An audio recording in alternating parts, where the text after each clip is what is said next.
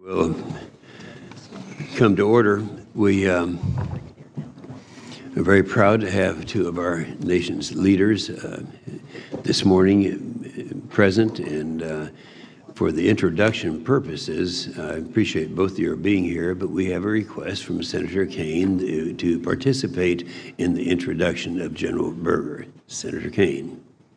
Thank you, Mr. Chair, and to Ranking Member Reed and to my colleagues. This feels different looking at you from this angle, but it is... Is it better or worse? I'm taking the fifth on that one, Mr. Chair. It is a real honor for me to have the chance to introduce Lieutenant General David Berger, who's the President's nominee to be the 38th Commandant of the Marine Corps.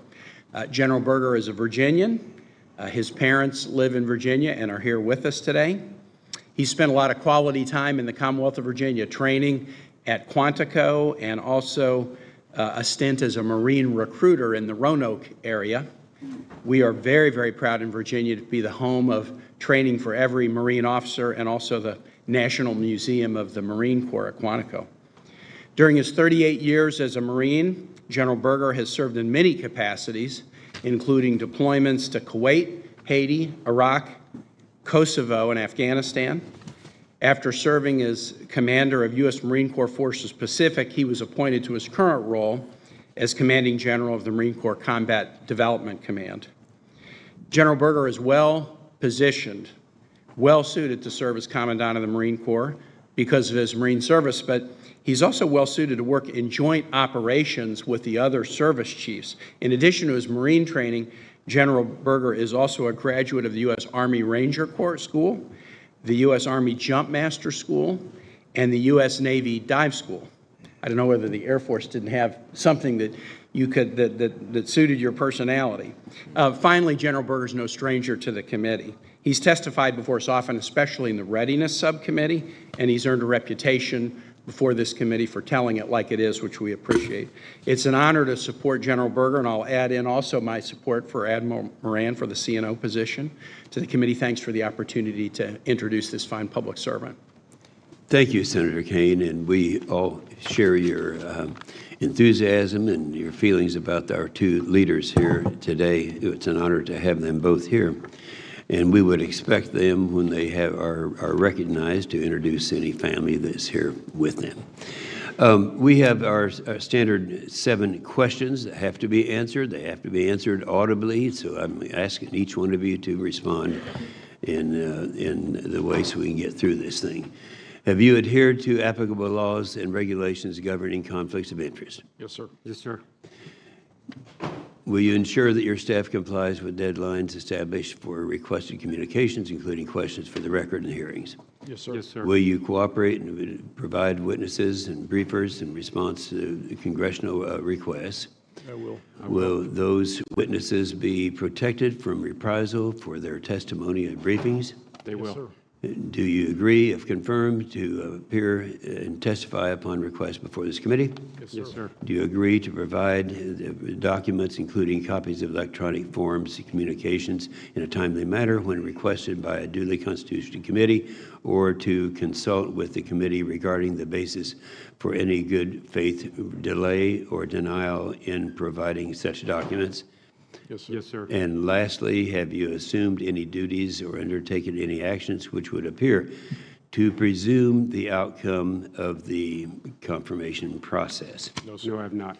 Thank you very much.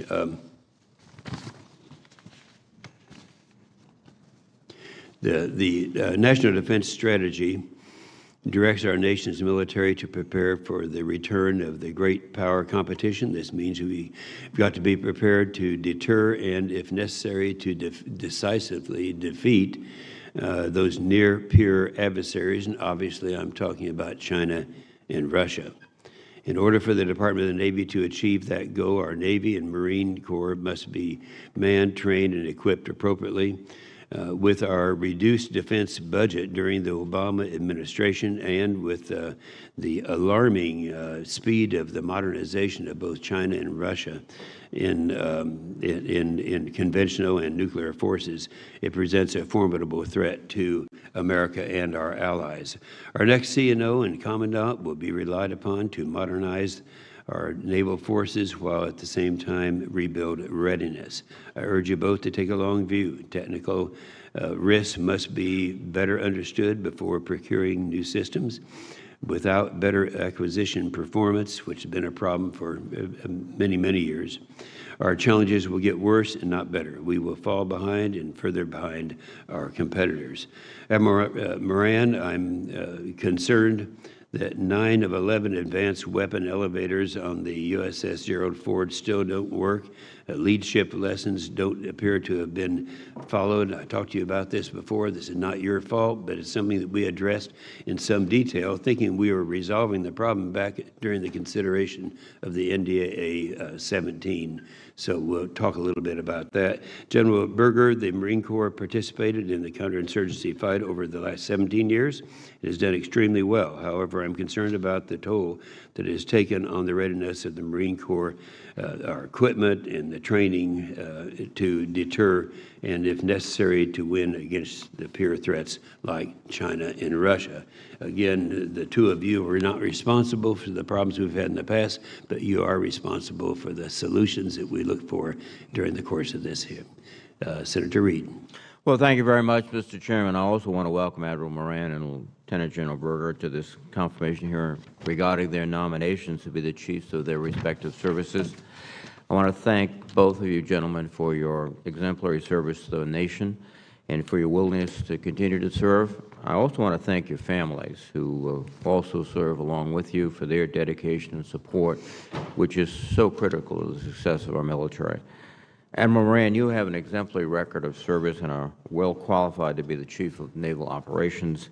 As the present Vice Chief of Naval Operations, you have been intricately involved in all aspects of the Navy, from personnel to acquisition. Lieutenant General Berger, you likewise have an outstanding record of service, currently serving as the Commanding General, Marine Corps Combat Development Command and Deputy Commandant for Combat Development and Integration. You are well versed in shaping the Marine Corps for the future, which will serve you well as the Commandant of the Marine Corps. Admiral Moran, if confirmed as Chief of Naval Operations, you'll be tasked with recruiting and retaining a quality force and ensuring that force contains the necessary structure and readiness levels to meet our nation's current challenges and the posture to respond to tomorrow's threats. The Navy is already challenged to procure needed ships on time and on budget, and this challenge will be compounded by the need to recapitalize the ballistic missile submarine fleet that was built in the 1980s. In addition, if you're confirmed, you will have to face the challenge of implementing programs to improve readiness and professionalism of the Navy's fleet to avoid preventable accidents like the USS McCain and the USS Fitzgerald.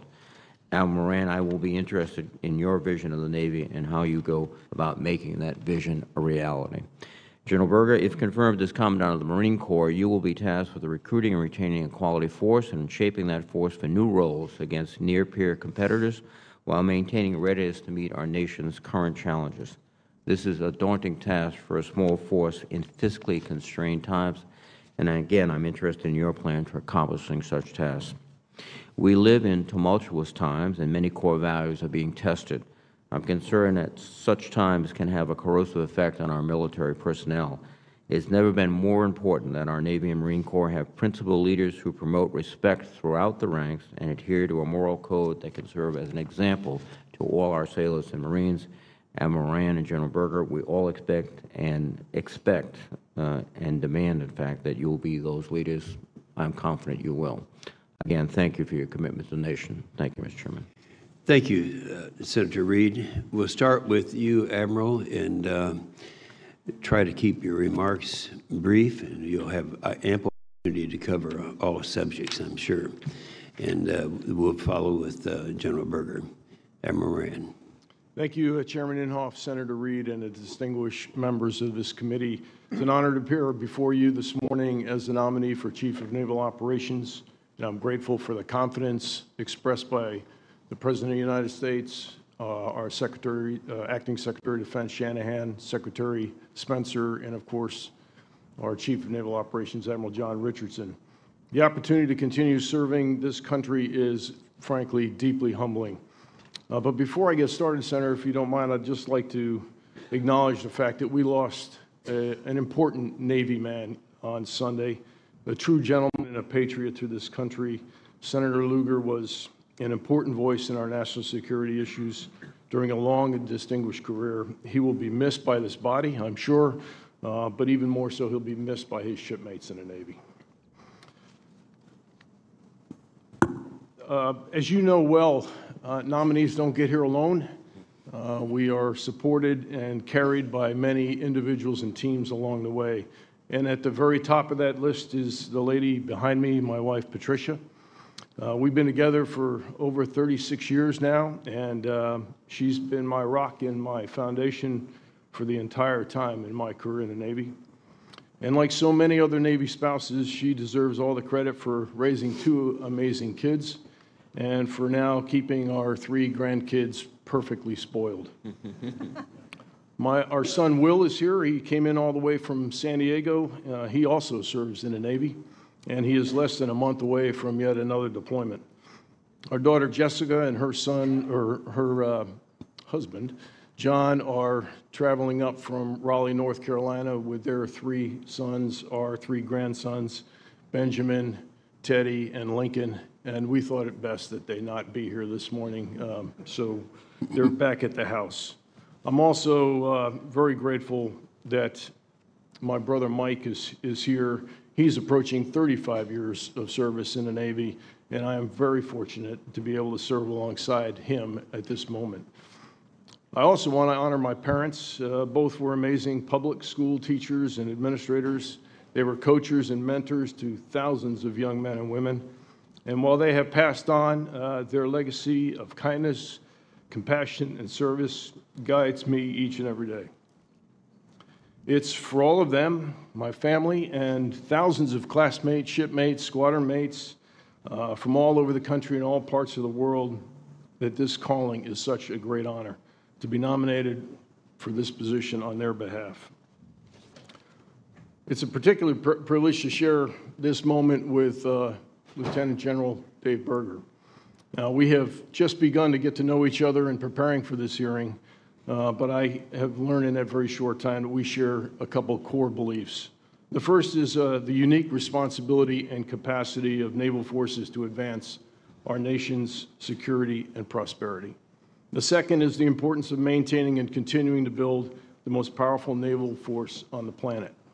And if confirmed, I look forward to working closely with Dave to advance naval power together.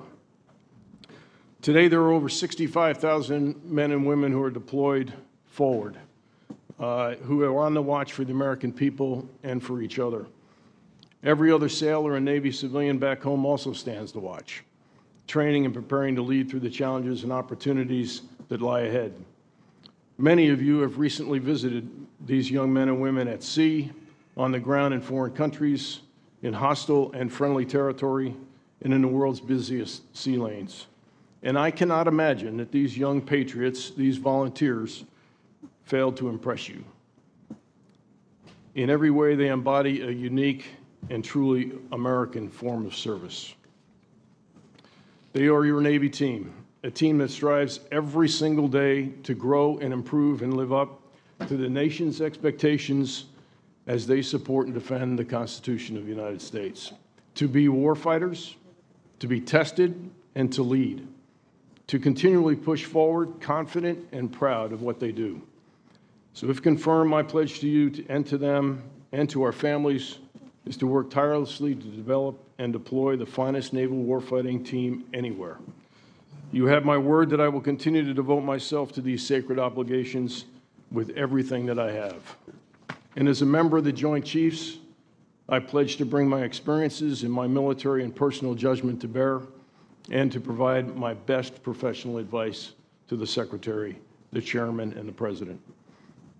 To those ends, I will strive to deliver decisive and ready naval forces whose power emanates from the genius of our people and extends to a network of naval allies and partners around the globe. This is what navies are all about. And finally, Mr. Chairman, I will always avail myself to this committee and to the Congress at large as we work together to safeguard our nation's security and prosperity. Thank you, sir, and I look forward to your questions. Excellent statement, Admiral Moran. General Berger. Chairman Inhofe, Ranking Member Reed, and distinguished members of the committee, thanks for the opportunity to appear before you today. I'm truly honored to be nominated as the 38th Commandant of the Marine Corps. Here with me today is my wife, Donna, who has given as much to the Marine Corps over the past 38 years that we've been married as anybody I know, including me. Through all the deployments and all the PCS moves, she's been a tireless advocate of military spouses and their families, and has immersed herself completely in every unit we've served in, from the highs of the happy deployment homecomings to the lows of combat losses and casualty assistance calls to young spouses in the middle of the night. Not only is she a great mother for our 4 sons, she saw 2 of her boys join the Marines. One son went to Iraq, the other to Afghanistan, and I honestly don't think Donna slept a full night when each one was deployed.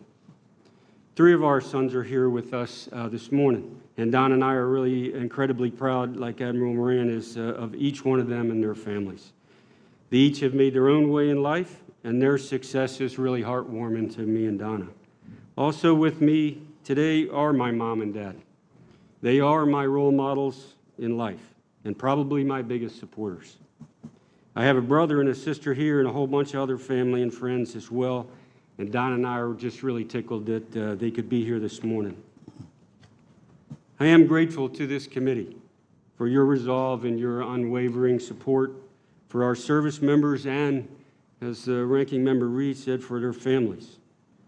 Our men and women in uniform need to know that their nation is fully behind them, and your actions reflect that steadfast support from our citizenry. I know that we have the best trained, the best equipped, best led force I've seen in my lifetime. We also have the very best leaders setting the tone out in front of them, setting the personal example in everything that they do. Some of those commanders with full knowledge that some of the decisions they must make in combat put human lives at risk. It is humbling just to serve among their ranks. General Neller, over the past 4 years, skillfully guided our Corps through some challenging times as we recovered from more than a decade of sustained combat in the Middle East and shifted our focus back towards our naval roots. That we have largely recovered our combat readiness while concurrently beginning to modernize the Marine Corps for the future is a testament to the clarity of General Neller's vision and his steady hand at the helm. And I am grateful for his leadership, his mentorship, and his friendship. Your Marine Corps fills a unique role in the defense of our nation. As General Krulak once said, we make Marines and we win battles. We typically do not win wars. Our goal is always to go quickly. We will be first to fight and do all humanly possible to prevent a crisis from becoming a war.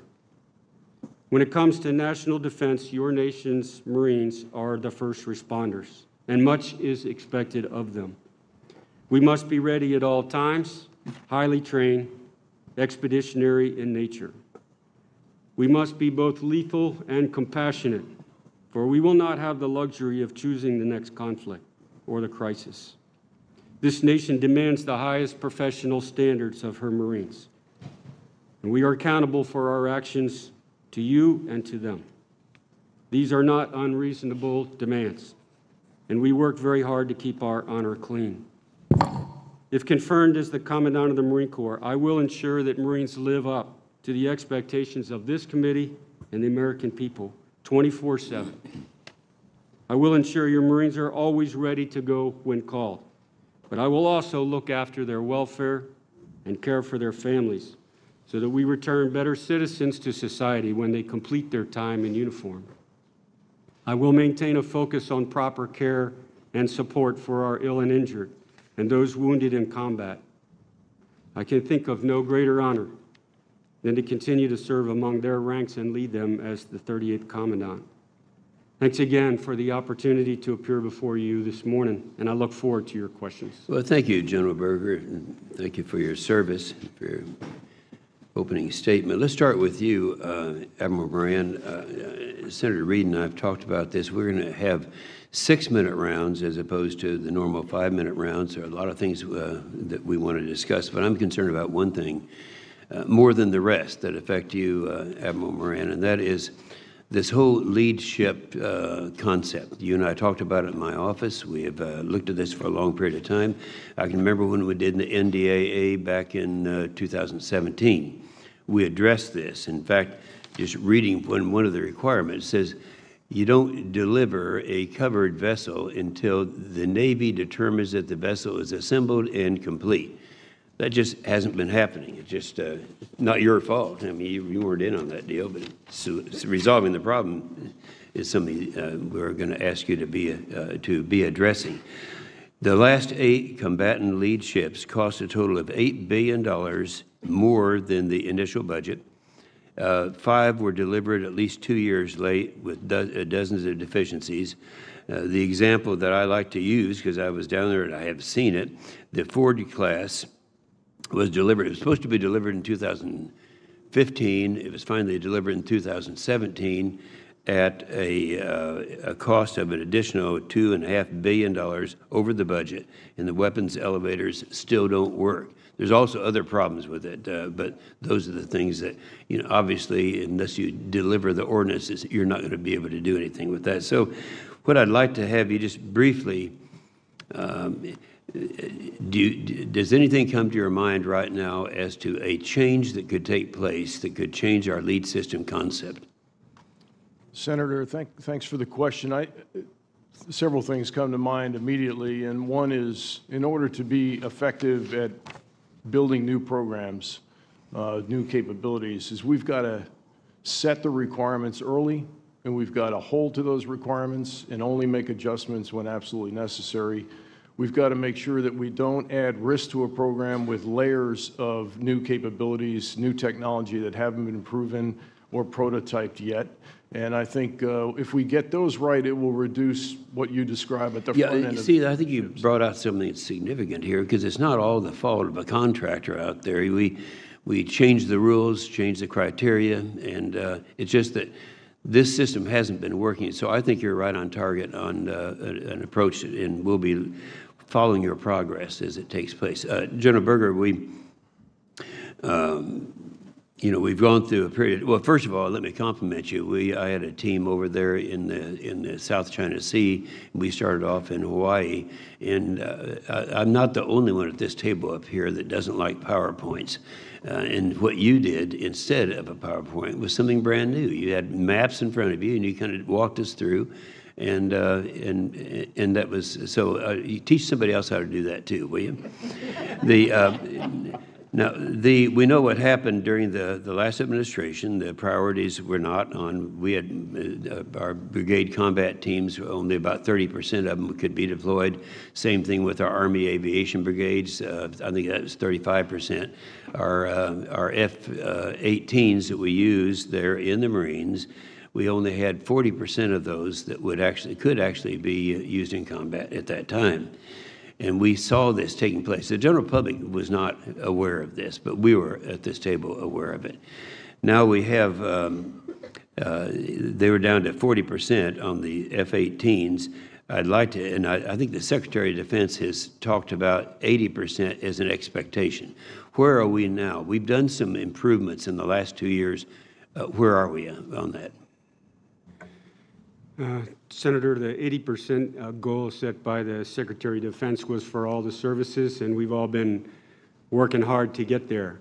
I think first, I'll say up front, we would not be where we are right now in terms of readiness in TAC Air or anywhere else without the support of Congress and the oversight that you provided to make sure we were spending it on readiness. And it's happened. We're not where we need to be yet, but we're on the right path. Yeah, give me a percentage. On the F-18s and the F-35s together for the Marine Corps, the goal is 80%. Last week, F-18s hit 80%. F-35s hit about 74%. So I think both the Navy and the Marine Corps are paying close attention to it. There's things out of our control that we can't, we don't have a crystal ball, but I think the path that we're on should make it doable later this year to reach 80%. Okay, well, that's a better answer than I would anticipate in this short period of time, but we also know that there's movement within that, so it's going to go up and down and not maintain a percentage, and I understand that. A lot of systems right now, the Air Force is going through replacing the KC-135 with the KC-46, and after many, many years, the CH-53 Echoes came around, in, I think it's 1981, and now we're looking at dramatic improvements. And although the cost is come in anticipated to be pretty high, would you comment on this moving to the CH-53 Kilo model, and why? Sir, just a couple quick thoughts there to answer the question. The 53K,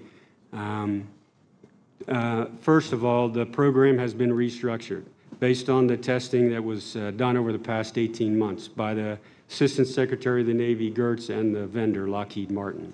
So that has been restructured, the program, and thanks to this committee and Congress for authorizing a reprogramming of funds to make sure that the testing could continue. I'm confident that that aircraft will meet our requirements, and the requirements remain valid. It will be the heaviest lift helicopter we own in the U.S. military. It has greater range, greater speed, greater reliability than the 53 Echo, which you mentioned is approaching 30 years right now. I'm confident that the oversight means are in place, and that both Secretary Gertz and the Marine Corps leaders are watching it closely. But that's an aircraft that can do what no other aircraft can. We need it. Yeah, and we know, we hear the costs on this, but initially we understand that costs are going to be higher. And I am concerned about that when you just look at it and you say $100 million for a helicopter, when right now we're at about $80 million for a strike vehicle. So we want to follow that real closely, which we will be doing. Thank you very much. Senator Reed.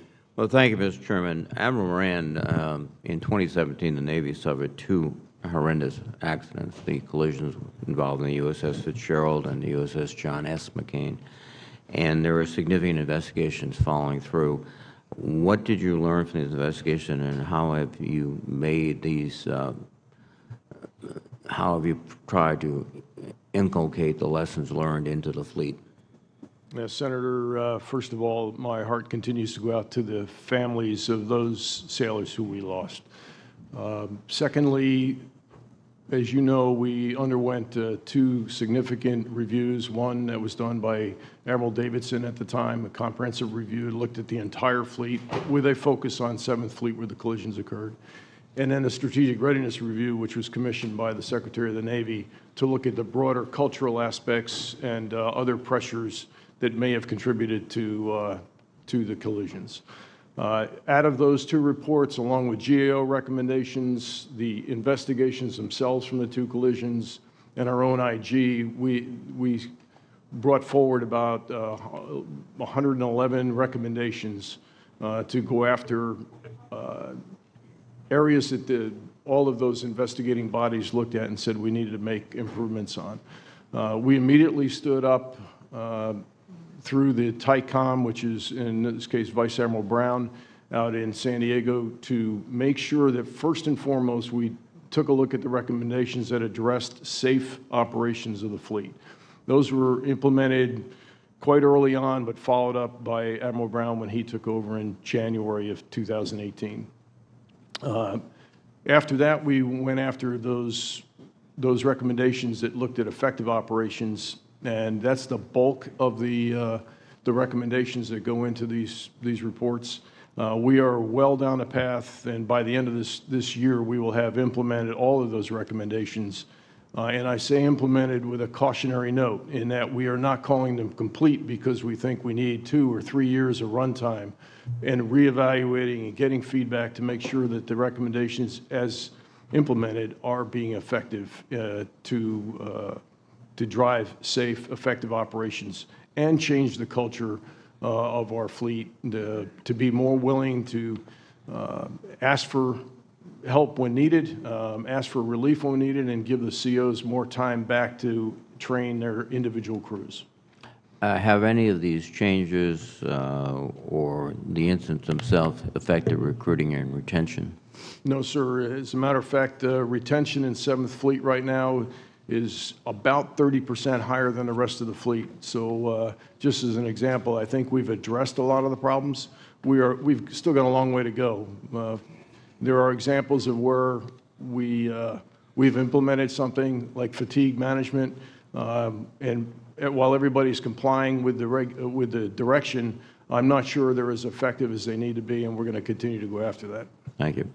For both Admiral Moran and General Berger, the Secretary of the Navy submitted a top 10 list. This is not the top 10 list you want, of Marine Corps and Navy installations that are most vulnerable to severe weather. And do you believe that we should adopt, i.e. the Department of the Navy and the Marine Corps, better installation resiliency planning and guidance as a result of weather threats? Madam Moran? Sir, there is no question that we need, and we are developing a plan for greater resiliency, especially in areas where we have shipyards and communities that share water space, share waterfront. Those are really important areas for us for obvious reasons. And we are largely a waterfront service, so climate change, when there's rising waters, are going to be a problem for us if we don't address them. So we are in the planning stages to look at how to reinforce those areas. And General Berger? I'd agree, sir. The two biggest challenges are the rising water levels and severe storms that roll up the coast and through our bases and stations. I think the new standards for construction, for military construction, are absolutely critical. When we recover from a storm like we are now in North Carolina, we need to look at the location of the buildings. We need to look at the construction standards of the buildings to make sure that they'll survive, what the climate's going to throw at them. But absolutely, it's an important factor for us, and the standards for construction are very helpful. And following up in a more general way with the Chairman's questioning about acquisition programs, over the last several years, the NDAA has given the services more opportunity to participate in acquisition. Can you give us a sense of whether we're headed in the right direction?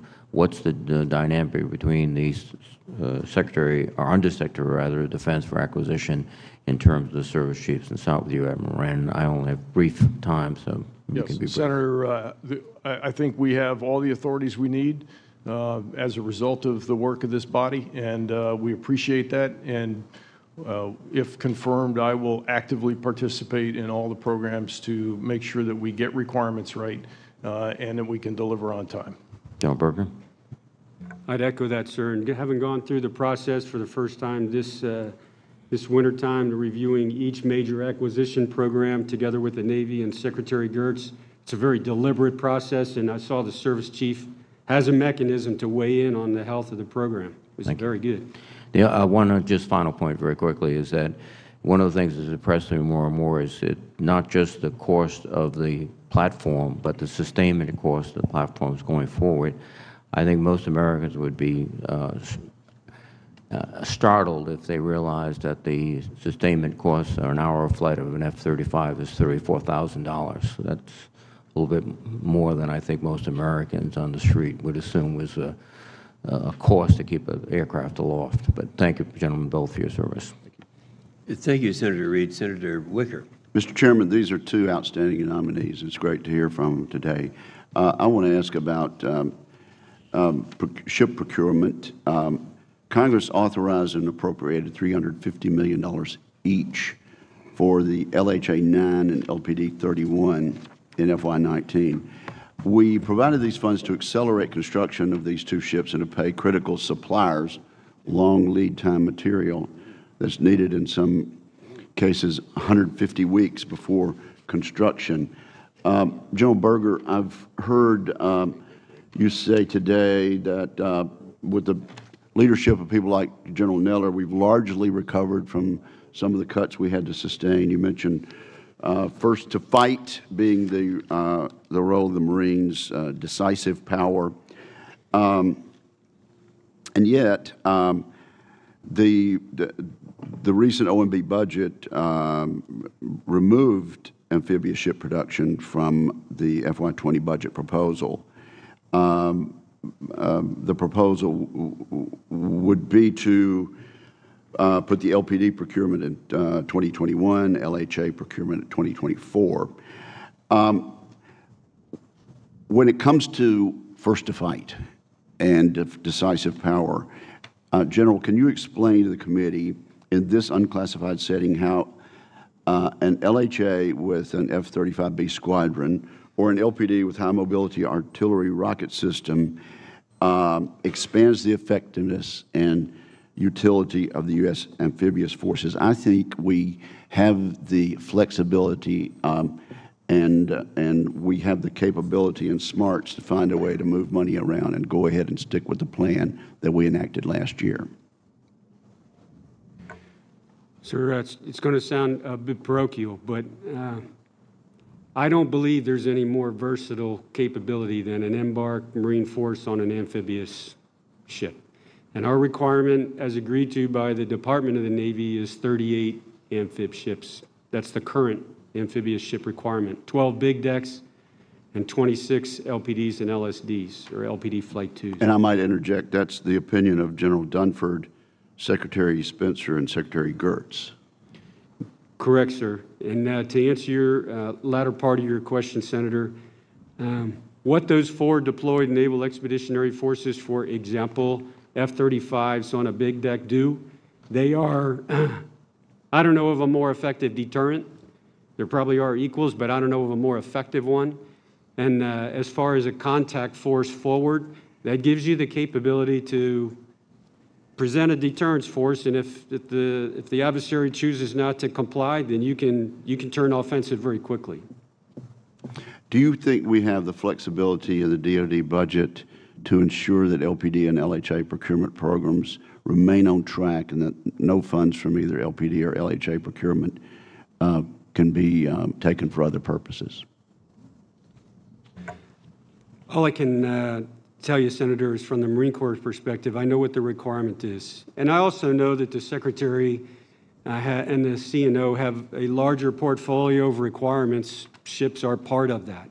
So the best I can do as Service Chief, if confirmed, I think, is make sure the Secretary, the CNO understand what the Marine Corps needs, and then have the discussion about the greater needs of the Department of the Navy. Okay, let me ask, I appreciate that emphatic statement, and I think that's helpful to the committee. Let me ask both of you then, and I'll begin with you, General. And the chairman alluded to this, the time we, during the previous 8 years, we had to deal with sequestration and continuing resolutions. What would be the effect this year on the requirements that we have and your ability to be first to fight and deliver lethality if we had to deal with a continuing resolution at the end of this fiscal year, or even worse, go back to sequestration, which is in the statute today. Unless we change the statute, we're back at sequestration. And we got a minute and a half. I'll start with you, General Berger, and then go with you, Admiral. Sir, and I'll be brief. If it's a continuing resolution, based on my experience, commanders below us have to make hard decisions on what's in their training plan, and they'll have to probably delay some of those or cancel them. Procurements are going to be delayed. New starts you cannot do under a continuing resolution. And the worst part about it for us is the unpredictability. You don't know how many or how long the continuing resolution will last.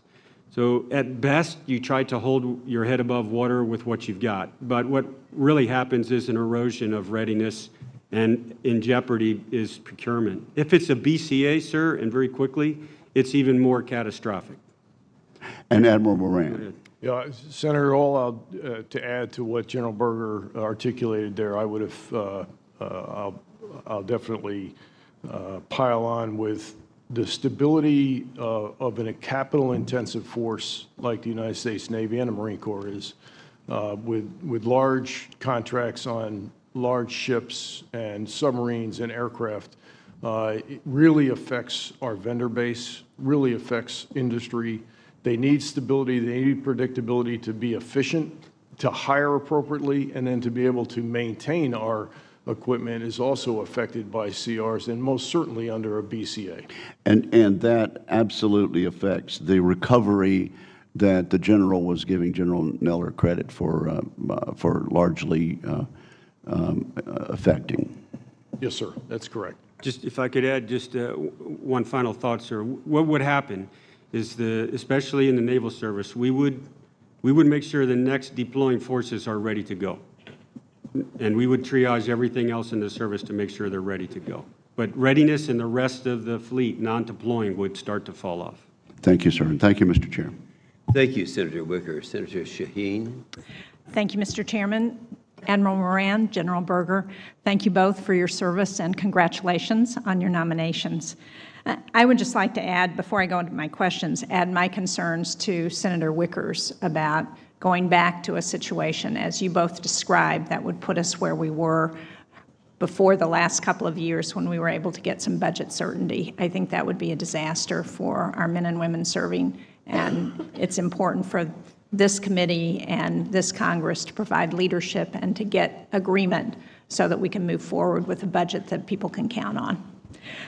Admiral Moran, I was encouraged by a recent memo that was drafted by Acting Secretary of Defense Shanahan that directs the MILCON projects with fiscal year 2019 award dates to be exempt from having their funding diverted to pay for a border wall.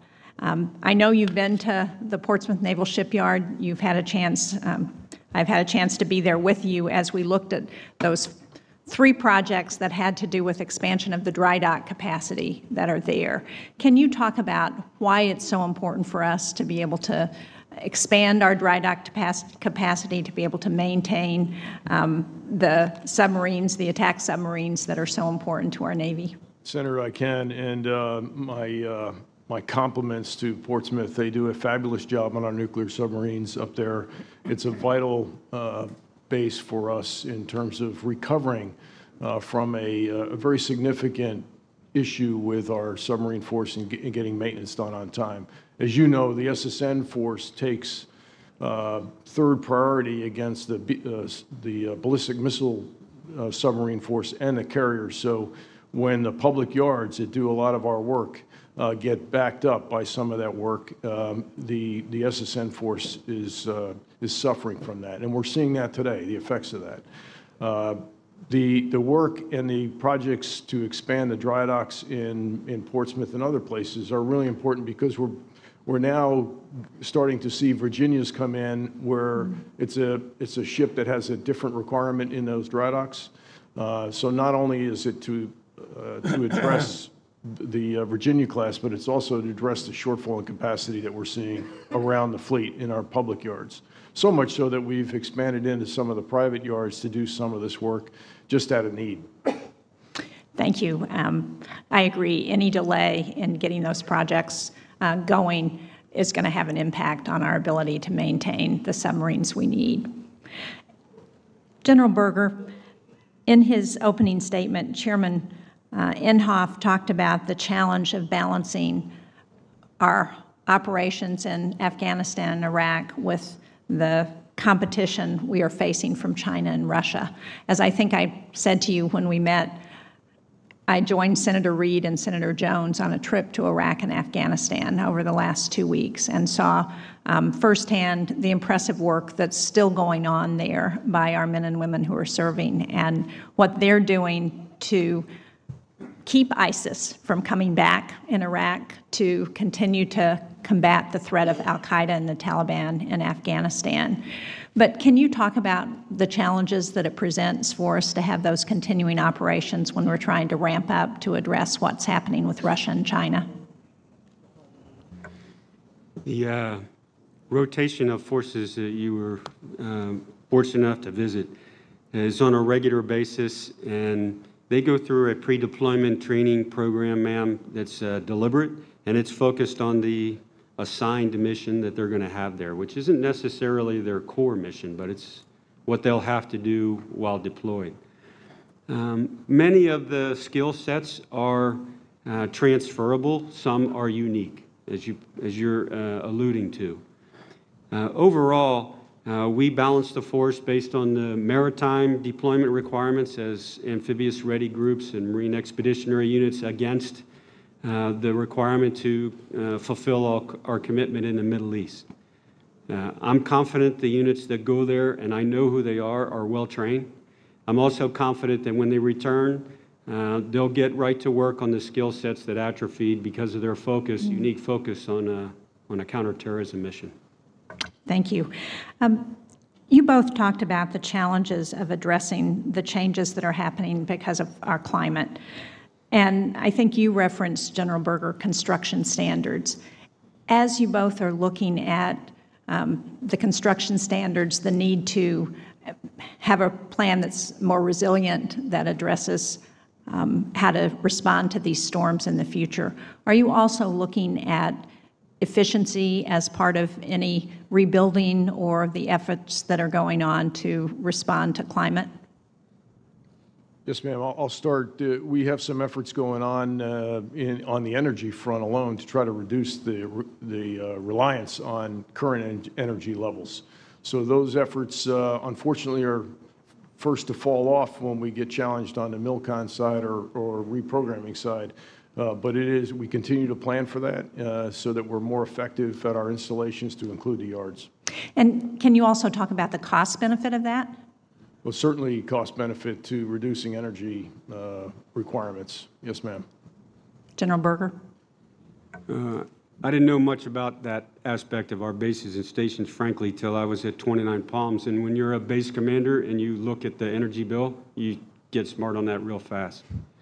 The standards written into them, as the Admiral said, are now part of the design. And the silver, gold, the ranking system is very effective. And the return on investment for the base commander is huge if he monitors it closely. Thank you. Thank you both. Thank you, Senator Shaheen. Senator Cotton. Gentlemen, thank you both for your service to our nation and for being willing to answer the call to serve once again. Thank you in particular to your wonderful spouses and all they've done to enable your service and the example they've set for our military spouses in both the Navy and the Marine Corps. Admiral Moran, I want to talk a little bit about the Truman. We've already explored this with Secretary Spencer and Admiral Richardson, but the budget request obviously proposes not to conduct the midlife refueling of the Truman. So that means that we'll be down a carrier for about 25 years up until, I think, the late 2040s until we build that out. So that gets us below our requirement of 12 carriers. I just want to get your thoughts on this decision and the extent to which it reflects some new strategic thinking about the way we fight joint war, to the extent it reflects the constrained budget that the Navy has had for several years because of the Congress. Senator, I think you captured both of them in your question. There is a strategic shift in how we are approaching the way we fight. It's called distributed maritime operations. In a nutshell, in a simple way, think about just spreading the offense out over a greater playing field in order to have multiple attack threat vectors to adversaries that would want to challenge us at sea. So to do that, we believe we're going to need to modernize our force in a way that we haven't thought of in the past, especially in the unmanned arena. We certainly have seen the benefit of unmanned aviation over the last 17 years of combat. We clearly believe that unmanned undersea and unmanned surface will help us expand those threat vectors in the future at a lower cost because of the requirement not to man them.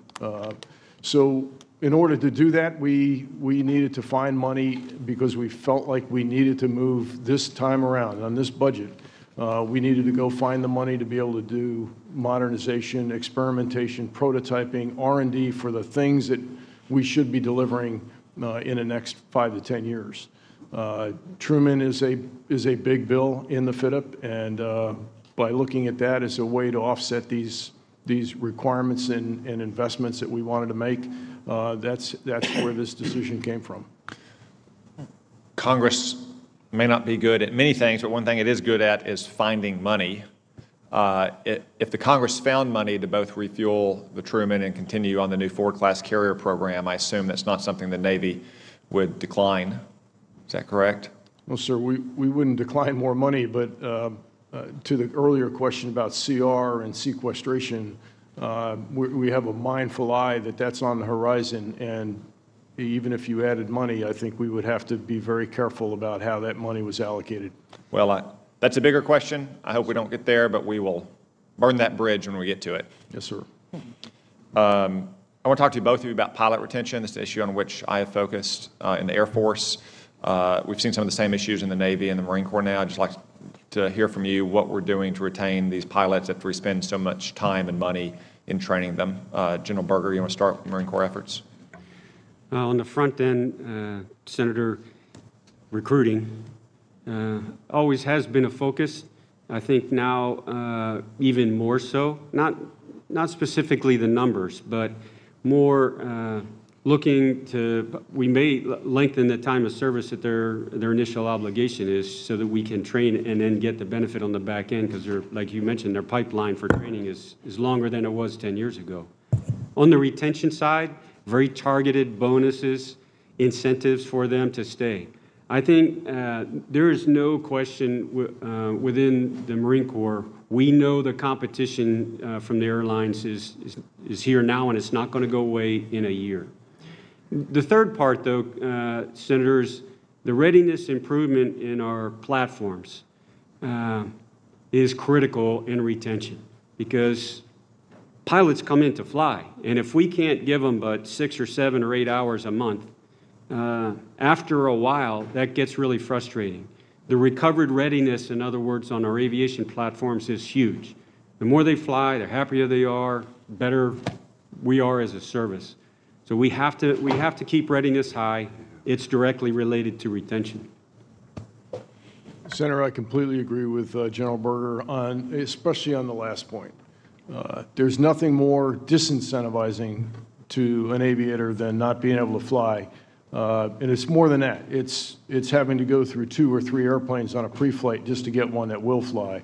And that's where we were several years ago. And thanks to this Congress and the RAA in 17 and the continued funding, steady stream, we've been able to recover there in many areas. We've still got a ways to go, but that is the #1 disincentive for our aviators from all platforms, all type model series. But all of the other avenues that General Berger related to in terms of bonus authority, recruiting, those sorts of things are being actively pursued, and we got plenty of authority from Congress to be able to execute that. Good. I'm glad to hear that. This is actually one case where I think throwing a lot of money at the problem won't make a difference. Those bonuses are nice. We should reward our service members, especially in the most skilled positions. But General Berger, as you said, you're never going to be able to pay as much money as an airline. And your young pilots joined the Marine Corps and the Navy to fly high-performance aircraft against bad guys in defense of our nation, not to make a little bit more money, even though that's welcome.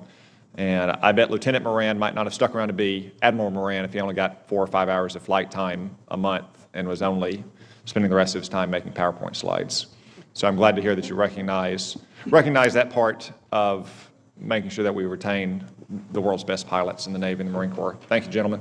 Thank you, Senator Cotton. Senator Blumenthal. Thanks, Mr. Chairman, and I want to join in thanking you both for your extraordinary service and your families. General Berger, when we talked about the Marine Corps Special Operations Command, MARSOC, at one of the subcommittee meetings, you indicated that you wholeheartedly support this national asset, and in fact, it is developing, as you said, quote, further and faster than most thought possible, end quote. I assume that MARSOC will continue to be a priority of yours as Commandant. That's correct, Senator. It will. And do you agree with General Neller that much of what your service does in the future will not be against a near-peer adversary, and that, as you say, the Marine Corps must be versatile and nimble in responding to challenges of battles as an expeditionary force? As I mentioned in the opening, Senator, my experience is we won't forecast, we won't predict what the next crisis is.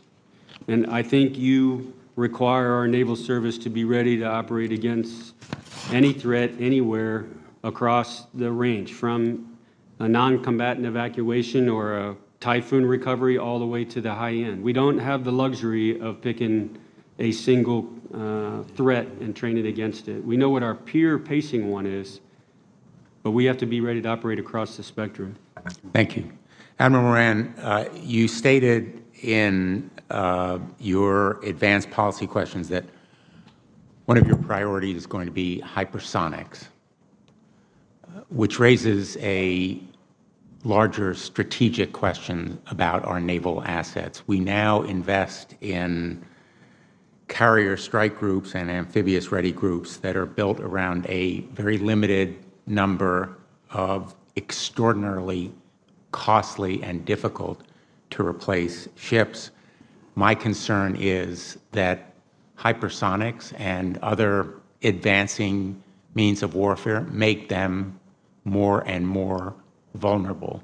We are investing in naval assets in immense amounts that still are very susceptible to attack.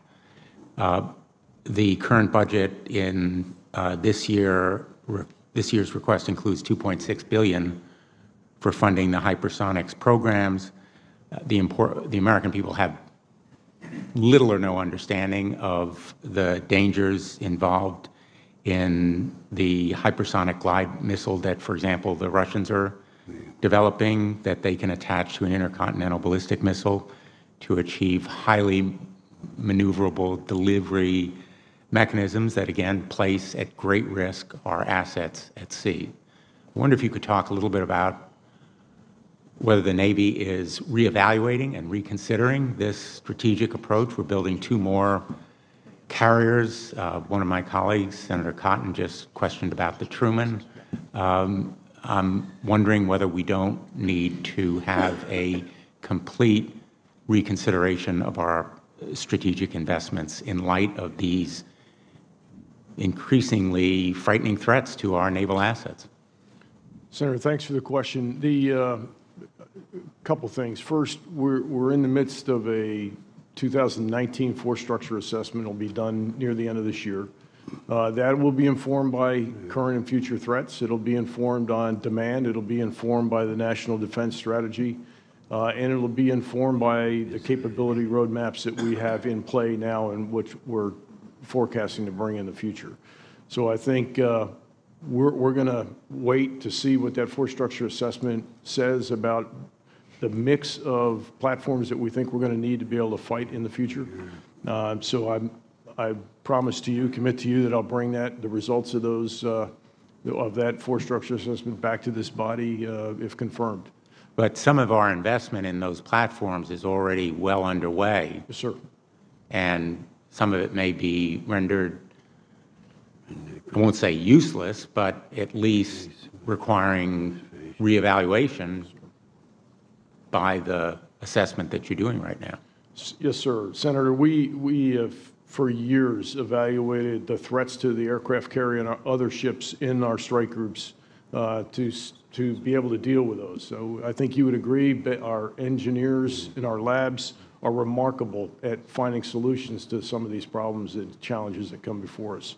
The aircraft carrier, as Admiral Davidson stated in his testimony, and the CNO and the Secretary have both testified to, is the most survivable airfield that we have today, anywhere. And we project it'll be that way well into the future. There's a highly classified brief that I would enjoy bringing that to you and other members of this committee so that you can see the kind of investments that we are making in protecting the survivability of the aircraft carrier. I think that brief, and I welcome your suggesting it, would be not only valuable but absolutely essential to us. But equally so, we need to share some of this information with the American people. Everything that I've mentioned today, and I can't go much more into detail, is publicly available. but the vast majority of knowledge that we have about what the Russians are developing and perhaps other powers is classified. And so they know what they're developing. We know what they're developing. They know, we know what they're developing. The ones in the deepest dark are the American people, and they need to understand it. Yes, sir. We owe you a better narrative. Thank you. Thank you. Thank you very much. Thank you, Senator Blumenthal. Senator Rounds. Thank you, Mr. Chairman. Gentlemen, first of all, thank you both for your service to our country and to your families for the sacrifice that they also offer.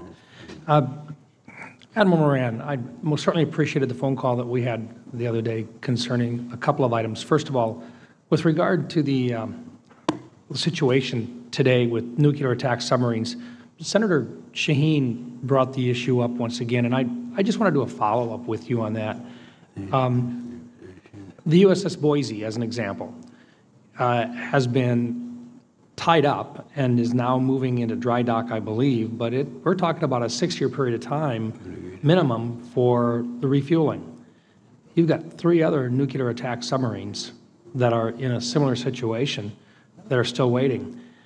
That doesn't say much with regards to how, even if we have a 355-ship Navy in the future, how we're going to be able to maintain them.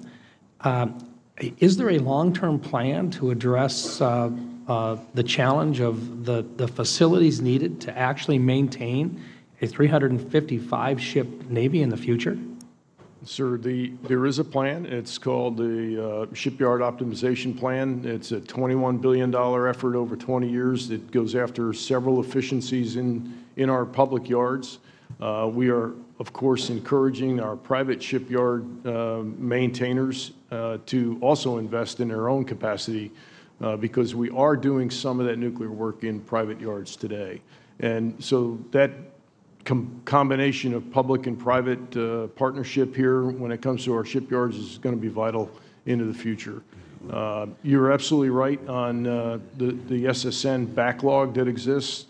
Earlier, we talked about the prioritization of nuclear maintenances with our SSBN force and our carrier force and then SSNs.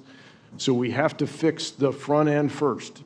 And the good news is we are starting to see some progress here, important progress on our SSBN force and our carrier force. We've had a couple carriers actually on the West Coast come out early from their availabilities. That's a first in a long time. That's important. But we've got a ways to go on the East Coast, and there's some efforts going underway there. I think part of what the question is recognizing that there's a plan in place. My question really is, do we have the resources to execute the plan, or is it a plan which is simply on the shelf and it needs to be implemented? Well, sir, the plan is in the budget. It is funded to the shipyard optimization plan. And of course, we're anxious about where 20 will land at the end of the day and whether we can continue on that effort. And so what you're telling us is that if we don't stick to the budget plan that we've got, with the appropriation plan that we've got, if we revert back, basically we have assets out there that would not be serviceable in the future that we need, and that would otherwise be a waste of taxpayer money if we're not able to get them serviced and back into operation again. Yes, sir. The momentum we've started here in the last couple of years, thanks to this body and the additional money for readiness, will be lost if we go into an extended CR or sequestration levels next January. No question. The F-35Cs that right now we're implementing, and I know that there's been a discussion about 4th gen and 5th gen and the right mix and so forth, but I think anybody would suggest that if we could get 5th gen in place, we'd prefer to have more 5th gen rather than new 4th gen fighters. Is that a fair assessment? It's a balanced discussion, Senator. We've got a lot of investment in our Super Hornet fleet. We've got new capability coming out with that aircraft. And the way we operate off the aircraft carrier in the air wing component, it allows for a 50-50 5th, 4th gen mix, and that's the program we're headed for. We think that's the right balance for the carrier aviation side. And when you combine that with what our partners in the Marine Corps can bring, it's a pretty powerful capability. Thank you. Finally, just want to touch base on cyber for just a minute. I was impressed with the fact that the Navy came out with a report laying out their current challenges with cyber.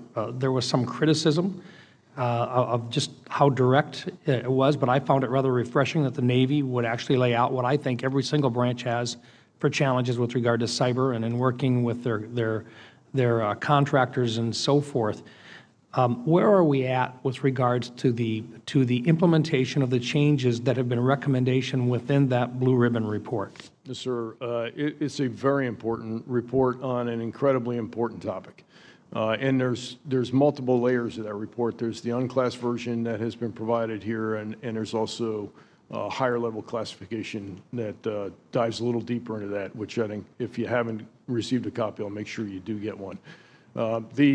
I think what the Undersecretary and the Secretary have done is brought on one of the authors of that report to help us navigate our way through building a plan to go after the specific recommendations that were made in that report to reinforce our security posture for cyber, and also take a look at other capabilities that are resident within our cyber domain.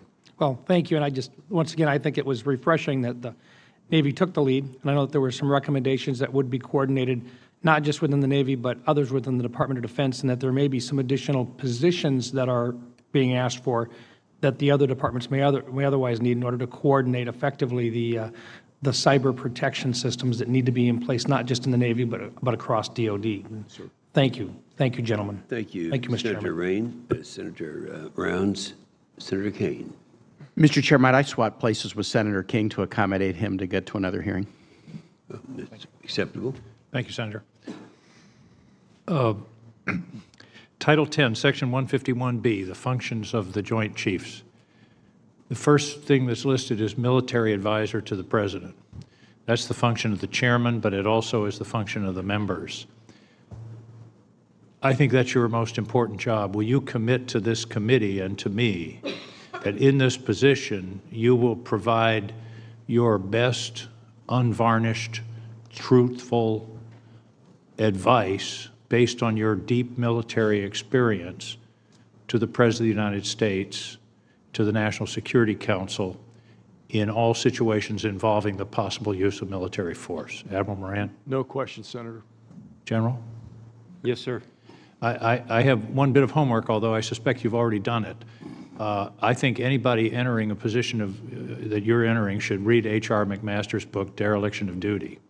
It is a classic study of a failure of policy during the Vietnam era, and it focuses very specifically on the Joint Chiefs of Staff. So I can't emphasize enough how important this is, and your terms are 4 years, so you'll certainly be advising this president for 2 years, perhaps for 4 years, or perhaps another president. So this isn't president-specific, but I'm just suggesting that your absolutely truthful advice, again, based on both of your extraordinary careers, is what the country needs and demands, and I appreciate your commitment to that. Admiral Moran, you started off, I think it was Senator Reid who asked about the Fitzgerald and the McCain, and you know that I've had a deep interest in that. You indicated that you're satisfied that the steps are being taken, the progress is being made. I want to be a little more specific. Do you have the metrics? Do you have the measurements? Do you believe that, for example, staffing, training, I don't want to take assurances from a captain or from somebody in the middle of the chain of command. Do you have confidence that the changes that are necessary to avoid tragedies like that are actually underway? Oh, absolutely, and happy to. I know you've asked for those metrics on a quarterly basis, and I will commit to you that you will get them. Thank you. Admiral, you were in the personnel business for a while, as I recall, and we talked about this. Sure. And one of the issues that you raised at that time was the narrowing of the base of the military, of the volunteer military. I think you said something like 84% of the people in active duty today come from military bloodlines. There also is a regionalization of the military. There are no active duty military bases in the Northeast, for example. I worry about the separation of the military from the remainder of the society. Is this something you think that we need to address?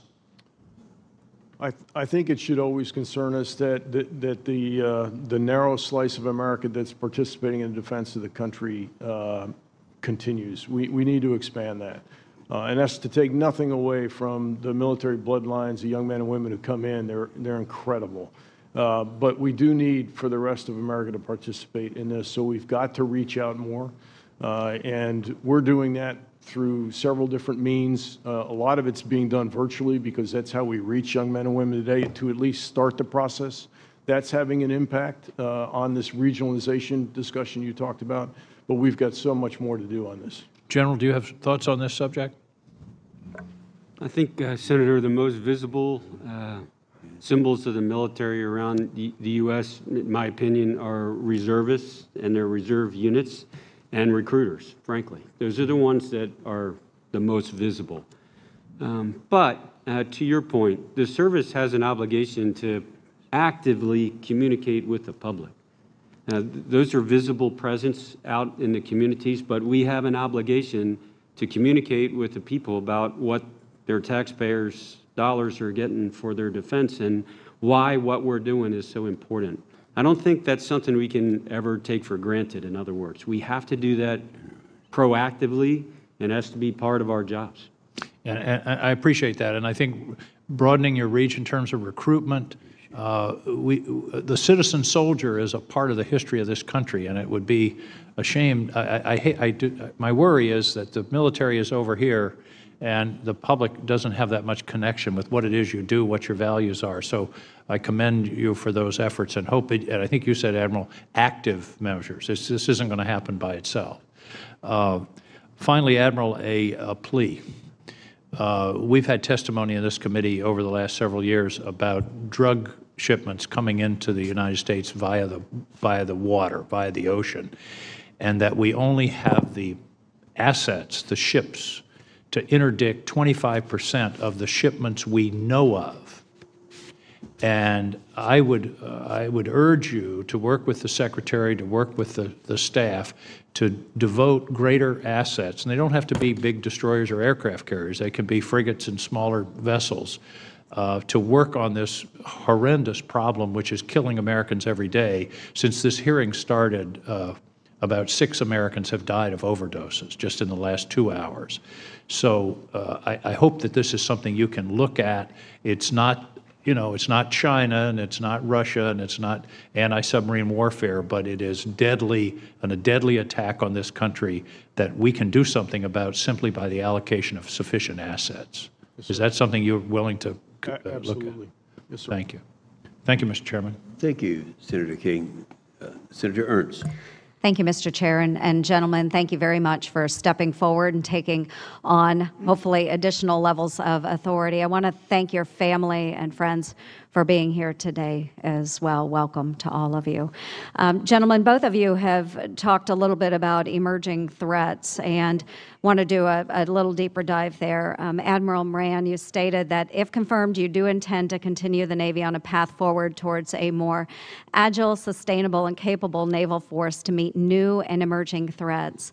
And General Berger, you stated that if you are confirmed, your goal would be not merely to meet new and emerging threats, but to maintain a margin of overmatch over potential adversaries. So, gentlemen, if you would each maybe describe what you believe to be the most threatening emerging adversary or capability that might be out there, and then how do we compete? And General Berger, to your words, how do we overmatch in those areas? Admiral Moran, if we could start with you, please. Yeah, Senator, we quickly go classified on capabilities. Love to come back and talk to you in a different setting on specifics.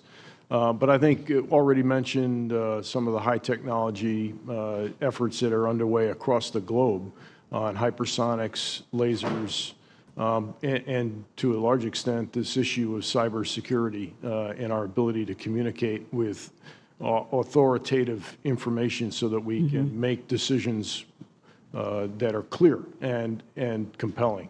So there are several areas that we want to maintain our asymmetric advantage.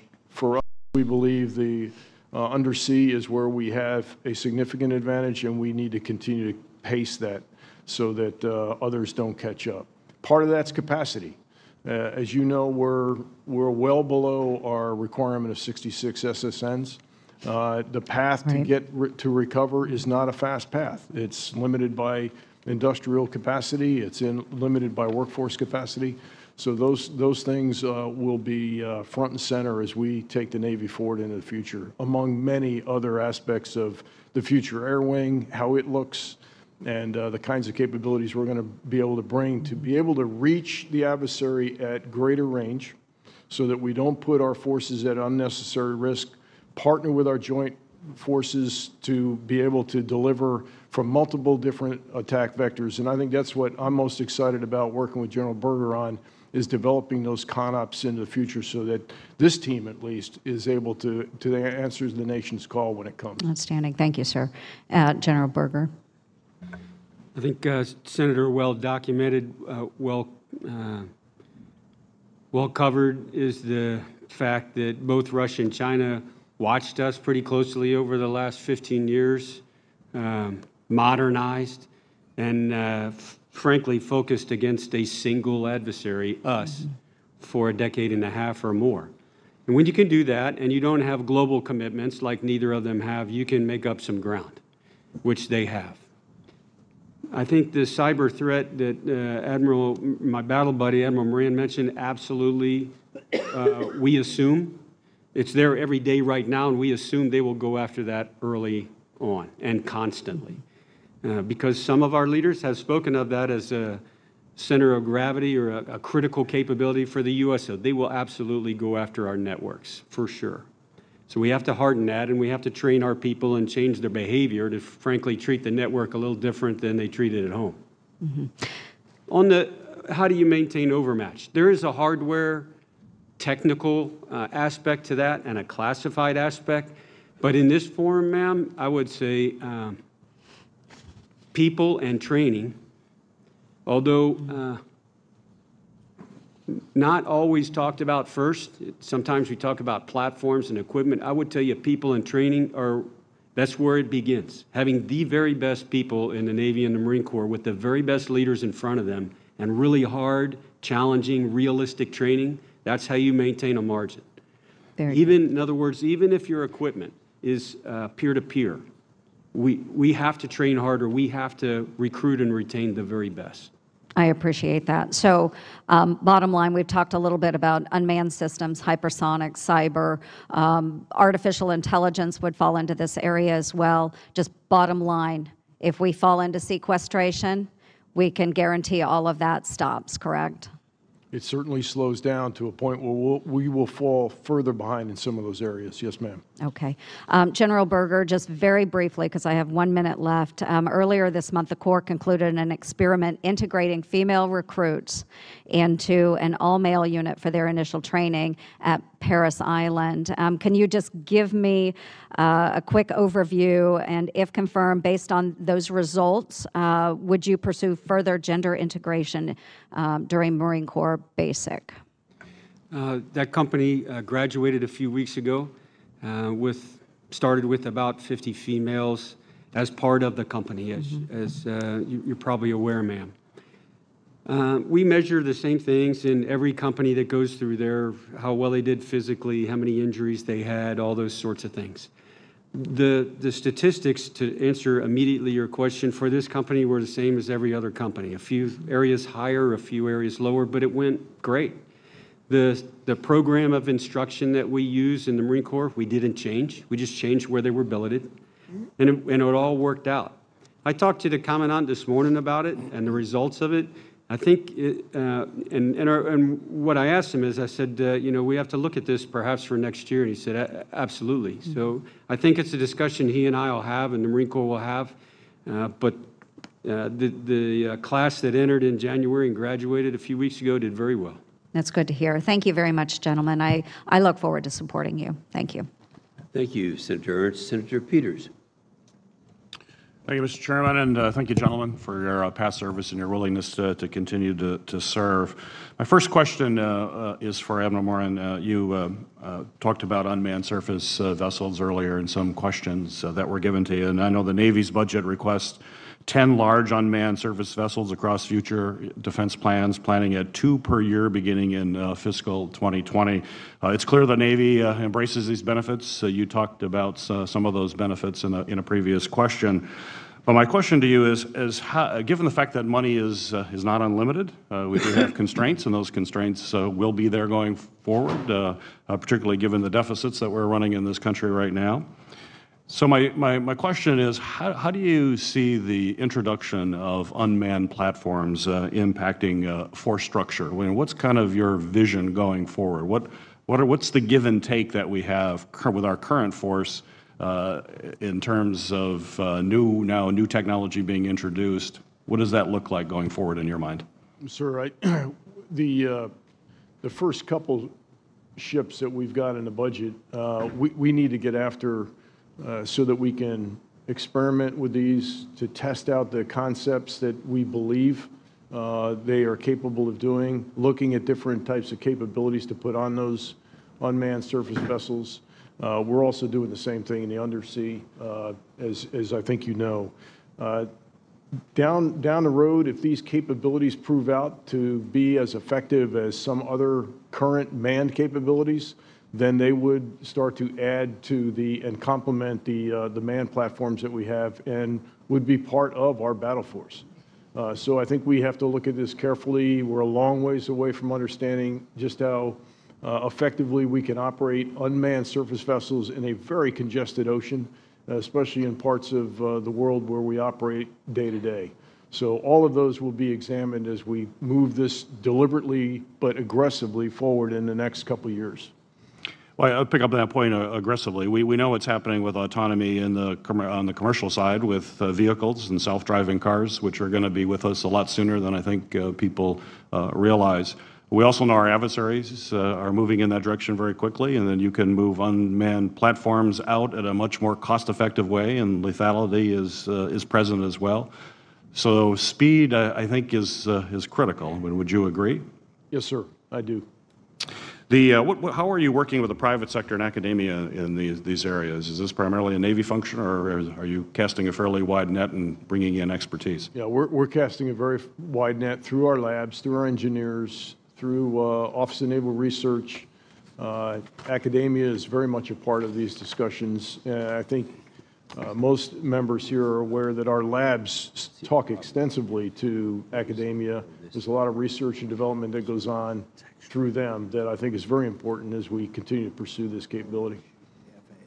Thank you. General Berger, your current position is Commander of the Marine Corps Combat Development Command, which describes itself, I think, as, quote, the institutional intellectual epicenter for the evolution of the Marine Corps. So in responding to a question from Senator Ernst, who I serve on the Emerging Threats and Capability Subcommittee with, you talked about some of the emerging threats and capabilities. But my question for you is doctrine. You've thought a great deal about that. And given the change of warfare, which will likely be dramatic in the years ahead, from the autonomy we talk about to hypersonic missiles, et cetera, what do you see as some of the challenges to doctrine, and how do you think about that going forward? Doctrine we think of as evolutionary. It's, to your point, it's a tough match in today's world as fast as things are changing. So I think the way that we're approaching it now, and we'll see how that goes, is as fast as possible move the concepts for how we're going to operate as a naval force, Navy plus Marine Corps force. Move those concepts forward and experiment really, really aggressively. The doctrine will lag, I believe. But if we slow down the experimentation and the concept process to the pace of doctrine, we'll fall behind.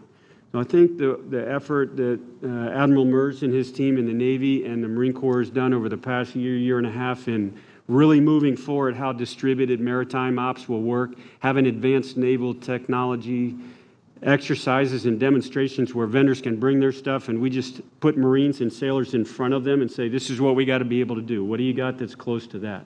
That's how we're going to move fast. We'll bring doctrine along, but we will not allow it to drag us down like an anchor. The current Marine Corps operating concept is from 2016, which was before the National Defense Strategy was published. Do you see a need to revise that, and what would be your timetable?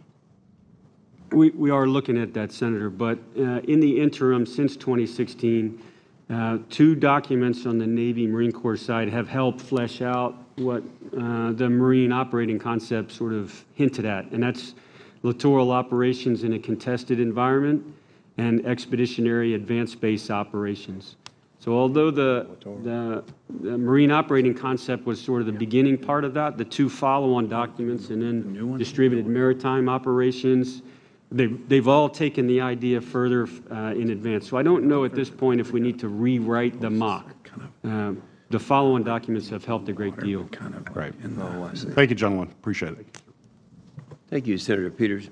Senator Sullivan. Thank you, Mr. Chairman, and I want to thank Admiral, General, both of you for your decades of service and the service of all your family members.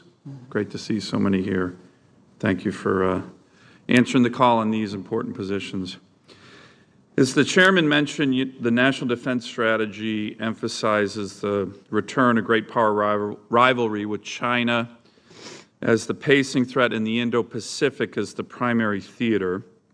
In this committee, in the last 3 NDAAs, has not only emphasized that, but has also emphasized and required the Department of Defense to do much more with regard to a strategic focus on the Arctic and our forces there. So what I want to do is focus a little bit of my questions in these 2 areas.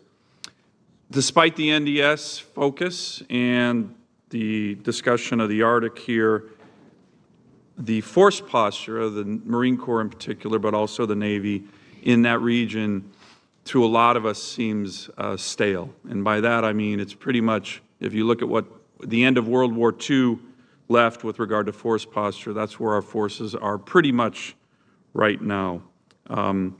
Would you agree to work with this committee on looking at ways in which to optimize the force posture of the Navy and the Marine Corps in the Arctic and in the Indo-Pacific? Admiral? Yes, sir, absolutely. We look at this in a strategic laydown methodology. Do you agree that the force posture is stale? Hasn't been looked at in an appropriate manner to match the NDS? To your point, Senator, the reemergence of great power competition has woken us up to, take the cobwebs out from lack of really paying attention, or I should say, being able to exercise our force to be ready for that kind of competition again in the future. So it is appropriate for us to continue to look at the force posture in the Indo-Pacific. General, do you agree with that in terms of the force posture and how we need to update it? I think Admiral Davidson highlighted that as well in his testimony. And the ongoing DPRI effort to reposture the forces, part of that discussion. Well, we look forward to working with you, this committee, on doing that. There's been a number of us who have been very focused on it. I think we're a little bit slow on this one. Let me ask, first, I actually believe that the current Secretary of the Navy and the Commandant, General Neller, agree with that and the need to look at re-examining our force posture. Admiral Moran, I wanted to just get your commitment to work with this committee and the Secretary of the Navy on a number of things he's committed to, both in testimony and in a recent Wall Street Journal article where he talked about the need for freedom of navigation operations in the Arctic, which we haven't done in quite a long time, large-scale amphibious exercises, again, in the Arctic, places like ADAC, looking at warming up the ADAC Navy base with regard to P-8s, and the need for strategic Arctic ports. He's looked at all these issues. He's committed to work with this committee on these matters. Will you commit to work with us, if confirmed, on these issues as well? I do, Senator. And how about a commitment, if confirmed, to come to Alaska with me to look at the strategic terrain of the Arctic and really the gateway to the Asia Pacific as well in many of these areas? Sir, I'd love to go back to ADAC. I was there in September of this past year, and it's unfortunately the mothball state of that base did not make me feel real good. Yeah, it makes you feel kind of sick at your stomach when you look at how strategic that base is with regard to the gateway to the Arctic and the Asia Pacific. It's a lot further west than Midway and other places. A lot of people don't know how far west that base is. General, I want to thank you for very much for joining me in Alaska just last week and taking the time to come to my state. I know you've been up there before. The Marine Corps, as you know, has a proud and distinguished history of serious cold weather operations, whether it, Chosin Reservoir or Incheon, every climbing place is part of our hymn. General Neller has been concerned about how the Marine Corps has lost its ability to conduct large-scale operations in the cold weather. You may have seen, and I'd like to submit this for the record, Mr. Chairman, the U.S. Naval Institute had an article about the Marine Corps' recent 24th MEU exercises with regard to cold weather ops that were a lot of challenges came out. So General Neller and the Secretary of the Navy have been interested in significantly increasing training and deployment opportunities in Alaska to help address what I think most would agree is kind of an atrophy of Marine Corps skill sets.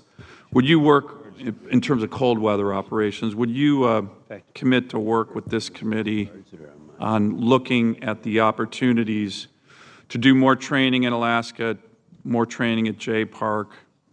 As you know, the National Defense Strategy has Russia, China, North Korea as some of our biggest adversaries that we need to focus on. These are cold weather, mountain terrain areas. Would you commit to continuing those policies to look at those opportunities with this committee? Senator, I will commit to work with the committee closely on any kind of training that benefits our combat readiness. Yes, sir. How about more specifically, General Neller had focused on having no less than 7 Arctic cold weather battalions in the Marine Corps. He talked about Marine Corps planning was looking at rotational forces through Norway and Alaska to re-establish this very important fighting skill. Would you commit to working with this committee on fully exploring those opportunities and needs of the Marines? Senator, I think if confirmed, I would do the same thing as General Neller, which is look at what the nation, through the Secretary and Chairman, require of the Marine Corps, figure out where we're meeting that mark in terms of capability and capacity and where we're not. I will absolutely commit to working with the committee on any areas where, in my view and the Marine Corps' view, we don't have the capacity. Do you think the Marine Corps' cold weather, extreme large-scale cold weather skill, mountainous terrain, has atrophied over the last 20 years? 20 years ago, I don't know the capacity, how many battalions were trained in cold weather. I know it's a critical training requirement for the Marine Corps, as is operating in the jungle, and it's not transferable. It's a skill that you can, if you don't practice it, it'll atrophy fast. Thank you, Senator Sullivan. Senator Kane. Thank you, Mr. Chair, and thanks to the witnesses. I just returned with 8 other senators from a CODEL led by Senator Leahy to Elmendorf Air Force Base in Alaska, Korea, Vietnam, Guam, and Indo-PACOM in Hawaii. And I just want to say it was an amazing visit, a lot of takeaways, some for this committee, some for foreign relations, strong, passionate advocacy for U.S. ratification of Law of the Sea Treaty because of opportunities that we're missing in the Arctic, and also need to challenge Chinese island building in the East Sea off the east coast of Vietnam. A lot of discussion about aircraft carriers. In Vietnam, we're advocating for another aircraft carrier visit. There's been one before in Da Nang Harbor. And so I know Senator Cotton asked some questions about the Truman decision, but Admiral Moran, I just want to kind of underline those. When we have strategic discussions, either in this setting or classified, we're often being told that, especially in the Indo-PACOM area, that our carriers are, one of the most important parts of our arsenal. And so when we have that briefing on the strategic side, and then we see a budget that proposes to start to move toward not refueling the Truman and mothballing it at sort of its half-life, I think there's a lot of questions on both sides of the aisle in the committee. It's just kind of a head-scratcher for us. So I suspect that we'll be discussing that pretty heavily as committee this month when we work on the NDA. I wanted to ask you about a question that you and I talked about briefly yesterday. There have been a series of reports recently, one following the NATO Trident Juncture exercise in November 2018 in the Baltics, and then one more recently that Russia is now using cyber attacks to go after the GPS systems of our own military assets, but also commercial shipping. There was attempted cyber attacks during the Trident Juncture exercise in Norway and in the Baltics and Finland, the areas there, but there's been a more recent report in March of a fairly systematic analysis of Russian cyber attacks on GPS systems. I know the after-action report on the Fitzgerald and McCain collisions concluded that there was no cyber attack on their systems, the systems of those ships that led to those collisions. Were you able to rule out whether there had been any cyber attack on the GPS systems of the commercial vessels that the Fitzgerald and McCain collided with? Yes, sir. I have a classified response for you that I will provide to you and your staff. But in general, we looked at the functionality of the commercial GPS system in the Pacific at the time of the two collisions, which would have affected both the commercial vessels and the United States Navy. Right. And that did not occur. Okay. I cannot confirm for you whether there was hacking on board the ship, on the commercial vessels. That is not within our purview to investigate. Right. But based on the tracks and based on the investigation, we don't see evidence of that. Let me ask, without going into details about what you're doing, knowing that Russia is engaged in cyber attack on GPS systems of ships, are you comfortable that the Navy and our military more generally is taking the steps that we need to do to protect ourselves and also to offer information to commercial vessels to protect themselves against these kinds of cyber attacks, which can have very dangerous consequences? Yes, sir. I am comfortable, but to the premise of your question here, the Russians are bad actors in this area, and they are coming after us at every conceivable way to make it more challenging, more difficult at sea and in other places. GPS is one method, but I'm comfortable we are technically answering the mail on this system. I appreciate that, and it may be in a classified setting. We'll want to dig in further to exactly how we're countering this threat.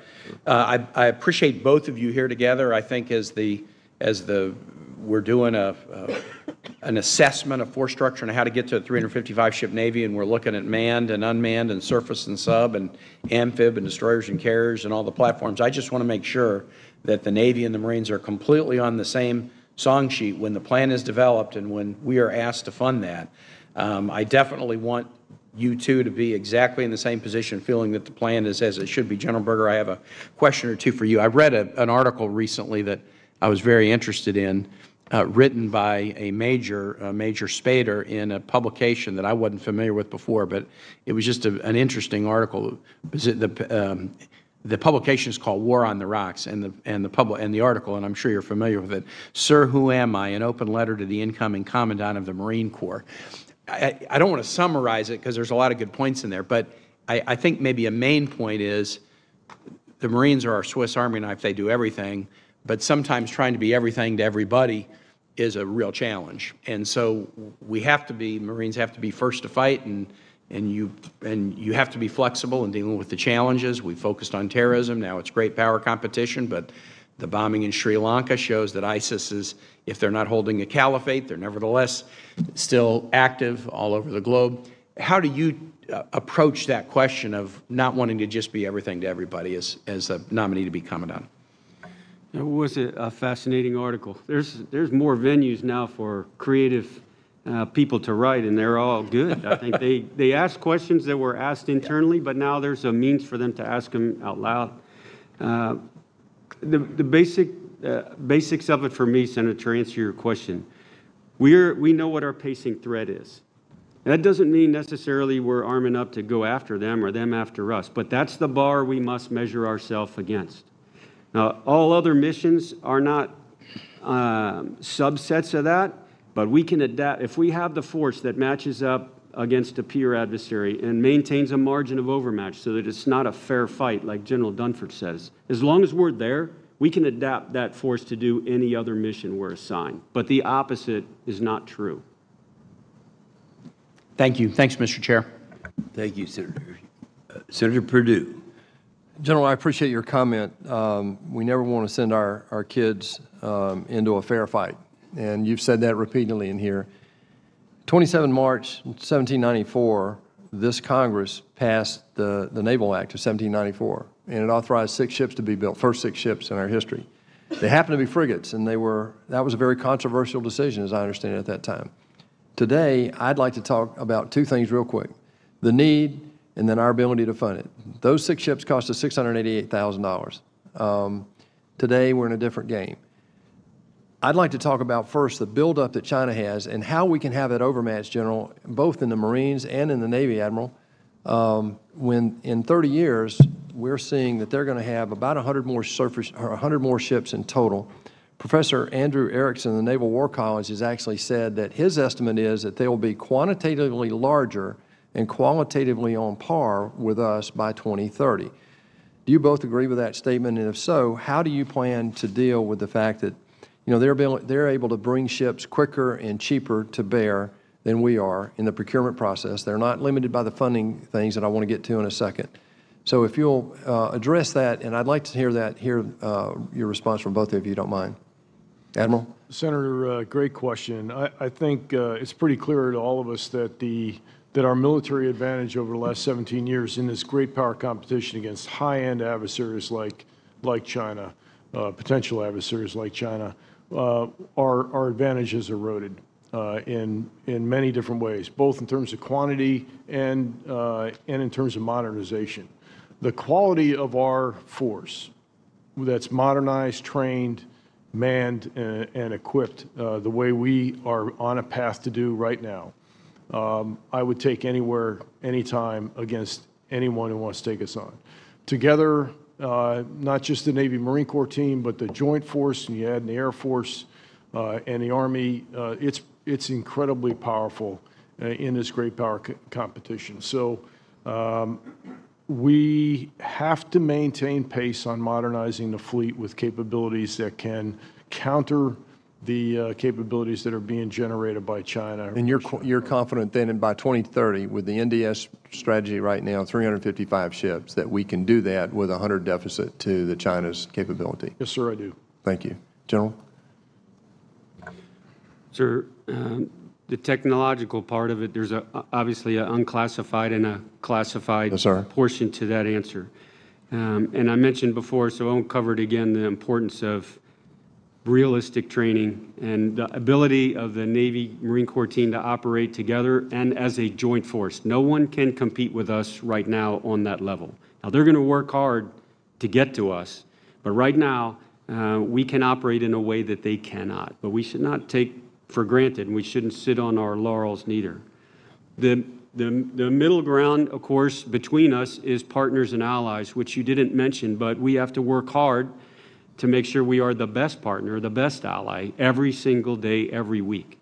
So it is partly a function of system versus system, numbers versus numbers, but there's another aspect to it in terms of who can help a region maintain security framework that exists that's so successful. Right now, it's the U.S. We have to work hard every day to ensure that the partners and allies, in Admiral Davidson's case in Indo-PACOM and the other combatant areas, that no matter how far another country advances, that collective framework is strong enough to deter any bad actors. Yes, sir.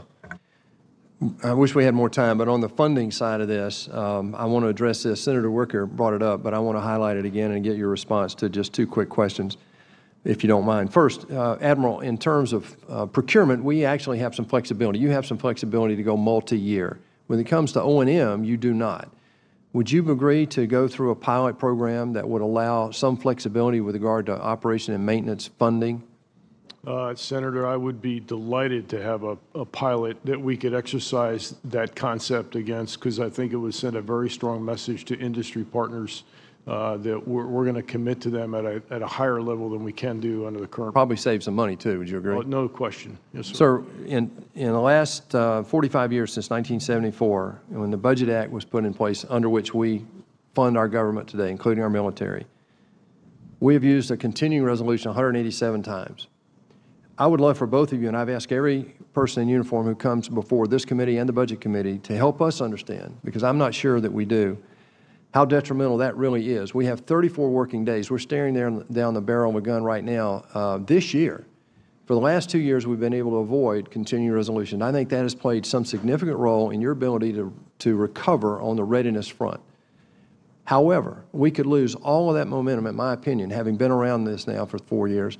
I believe we could lose a lot of that momentum just this year if we are not able to fund by September 30th and we end up doing a CR. I've even heard people here talk politically about using a CR through the 2020 election, which would be November of next year. Can you both help us understand how detrimental that would be to what we're doing with readiness and also trying to rebuild our Navy and Marine Corps? Senator, this is, we don't even like talking about it. It's so devastating to our ability to plan and program and have predictable outcomes in the future. Would you both provide the committee get your staff to provide a committee that would give us a summary of how that would impact you this year? I know that General has a very important helicopter coming this year, ready for delivery. Could be delayed if we have a CR in September. Would you both commit to do that? Absolutely. Yes, sir. Thank you. One last thing, General, dynamic force deployment, and this is for you too, Admiral. We talked about it, and you were gracious enough to allow me to go visit the Truman the other day, and I was so impressed, just like I am every time I see our uniformed men and women around the world. The best, and I mean the very best, of what we produce in America is under your command, and I thank you for that. You have survived a pyramid of performance to get here today. Your families deserve the credit. Last question, the dynamic force deployment, help me understand and how that balances off with the operational unpredictability, which is, I think, what Secretary Mattis was talking about when he brought this up to begin with. Can you help us understand how you plan to balance those two? You want to start? I will, sir, very quickly. Dynamic force employment for us as services, working with the chairman and the secretary, is a way of becoming more operationally unpredictable in the way that you describe. In other words, we have a set pattern for when we're going to deploy regular units, and intermixed in that is dynamic force employment, which the intent of which is to keep potential adversaries, competitors, a little bit questioning, make us less predictable operationally. To get there, though, requires resources on our part, requires a degree of training, because these are not programmed into the regular deployment cycle very far in advance. So we have to work very closely with the chairman, I think, and the secretary, to understand where they want to do it and when, and make sure we have the forces ready and the resources available to do it. Yes, sir. I'll just add that with our first effort on dynamic force employment with the Harry S. Truman Strike Group, that you got a bit of an insight to when you visited there, is we are relearning a lot of lessons we used to do in the Cold War. That's how we employed the force back then. And to relearn those lessons on logistics, supply and chain, end-to-end supply chain, all of those types of mechanisms, they've been in hibernation for 17 years, and now we're bringing them back. So there's some learning here that's going on that is very important. So the benefits of doing this employment scheme are not only the unpredictability for our adversaries, but the predictability on how we're going to operate in that environment in the future. All right. Senator Hirono. Thank you, Mr. Chairman. As part of my responsibility as a member of this committee and to ensure the fitness of nominees for appointment to senior positions within the DoD, I ask the following two questions of, in fact, all nominees before any of the 5 committees on which I sit. So I'll ask both of you. Since you became a legal adult, have you ever made unwanted requests for sexual favors or committed any verbal or physical harassment or assault of a sexual nature? No, ma'am. No, ma'am. Have you ever faced discipline or entered into a settlement related to this kind of conduct? No, ma'am. No. This is for Admiral Moran. The Navy has committed to a significant plan to modernize our 4 public shipyards, of which Pearl Harbor is one, as you well know. I commend this action as a needed step to ensure our shipyards can accomplish the maintenance and support that our fleets need to accomplish their mission. So, Admiral Moran, first, your thoughts about the modernization efforts and your commitment to the plan should you be confirmed. Fully committed to the plan, Senator, and we have it funded in our current presidential budget request, and We will continue to fund that program because it's vital to the foundation of our ability to maintain the force in the future. And as we talk about a 355-ship Navy, we not only need to build new ships, but we better maintain the ones that we already have. So our shipyards are very critical to that. I know that Senators Reid and King have talked to you. This is again for you, Admiral, to you about the shipyard tragedies, and I think you responded that the recommendations were well on their way to being enacted. And there are a number of recommendations. And however, I had heard that the staffing within the Connect personnel in the Pacific fleets was not to the levels that they were in the Atlantic and other fleets, making deployments and readiness levels more challenging in the Pacific fleets. So going forward, how will the Navy ensure that ships and crews will be out there with the best chance to succeed in terms of the level of staffing as well as having the right mix of sailors? Senator, at the time of the mishaps, you are correct, and that was brought out in a comprehensive review and a strategic readiness review. The manning levels in 7th Fleet had dropped to a level that was unsustainable. We are in a much better place today. The FD&F ships in Japan are manned at a higher level than any other place in the fleet. They are meeting all their fit and fill requirements, which is the right sailor with the right skill set and approaching the right level of experience. We've taken a number of personnel policy changes to include extending the overseas tours for our first-term sailors there. That is making a difference on the waterfront, but we're a year and a half into this, and we're monitoring it every day. The 3-star type commander in San Diego looks at this every single day. So I'm confident we're on the right track, and we'll continue to watch it. And we have a requirement to report to Congress when things change up and down. Thank you, and I think we have to maintain that level of diligence because we can't have any more of the kind of tragedies that we've experienced. The Pacific Missile Range Facility, again for you, Admiral Moran, continues to be an outstanding facility, and it's the only range in the world that's capable of tracking surface, subsurface, air, and space simultaneously. And my hope is that the Navy continues to treat PMRF as a priority. How valuable is PMRF to the Navy and organizations such as the Missile Defense Agency for testing, evaluation, and readiness? And if confirmed, can I have your commitment that you will continue to support PNRF and what it represents? Senator, I've got a lot of time on Barrister Range out there off PMRF. To your point, it's a very important range. It allows us to teach and train our crews how to track submarines, how to track airborne threats, and of course, Missile Defense Agency is also heavily invested out there. It's a vital component of our national defense. Thank you. With all of the aspects of it, there have been, of course, in the past some discussion about operationalizing Aegis Ashore on PNRF, and that would definitely, I would say, limit the capacity, if not to totally eliminate the capacity of PMRF to provide the kind of testing facilities that we currently have. So. You're nodding your head, yes. Well, what I'm nodding my head is it's an area that I've got to dig into. If confirmed, I will look at it very aggressively to make sure that we're not interrupting the training we get there with the capability you described. One more question for you. As you probably know, I have been working with the Secretary of Defense, Secretary of the Navy, rather, and current others, and well, Admiral Richardson, and bringing the Navy ROTC to the University of Hawaii, because as we talk about the importance of diversifying our military, the Hawaii, as you know, is a very diverse population.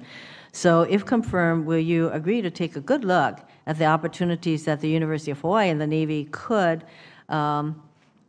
capitalize on taking this step and to work with me to effect that? Senator, we've had this discussion. I'm absolutely willing to work with you. We're going to need your help, though.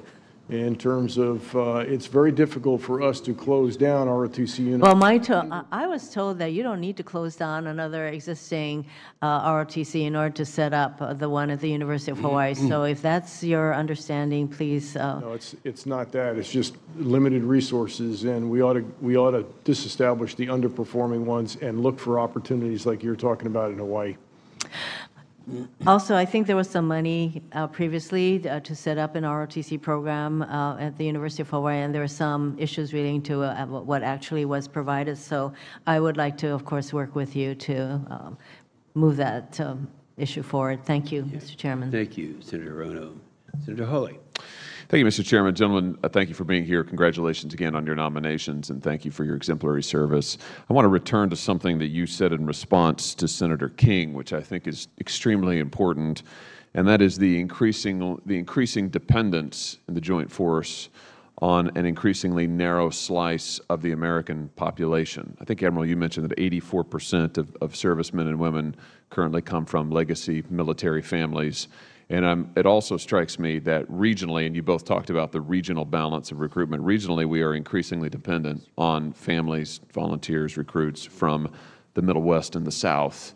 This strikes me as a very serious concern, because we've talked on the committee all day today about the various challenges that we face as a country and the various challenges placed on the joint force, including the fatigue that both of the services you will soon oversee have experienced in the last 17 and 18 years, particularly yours, General, due to the counterinsurgency threat and fight.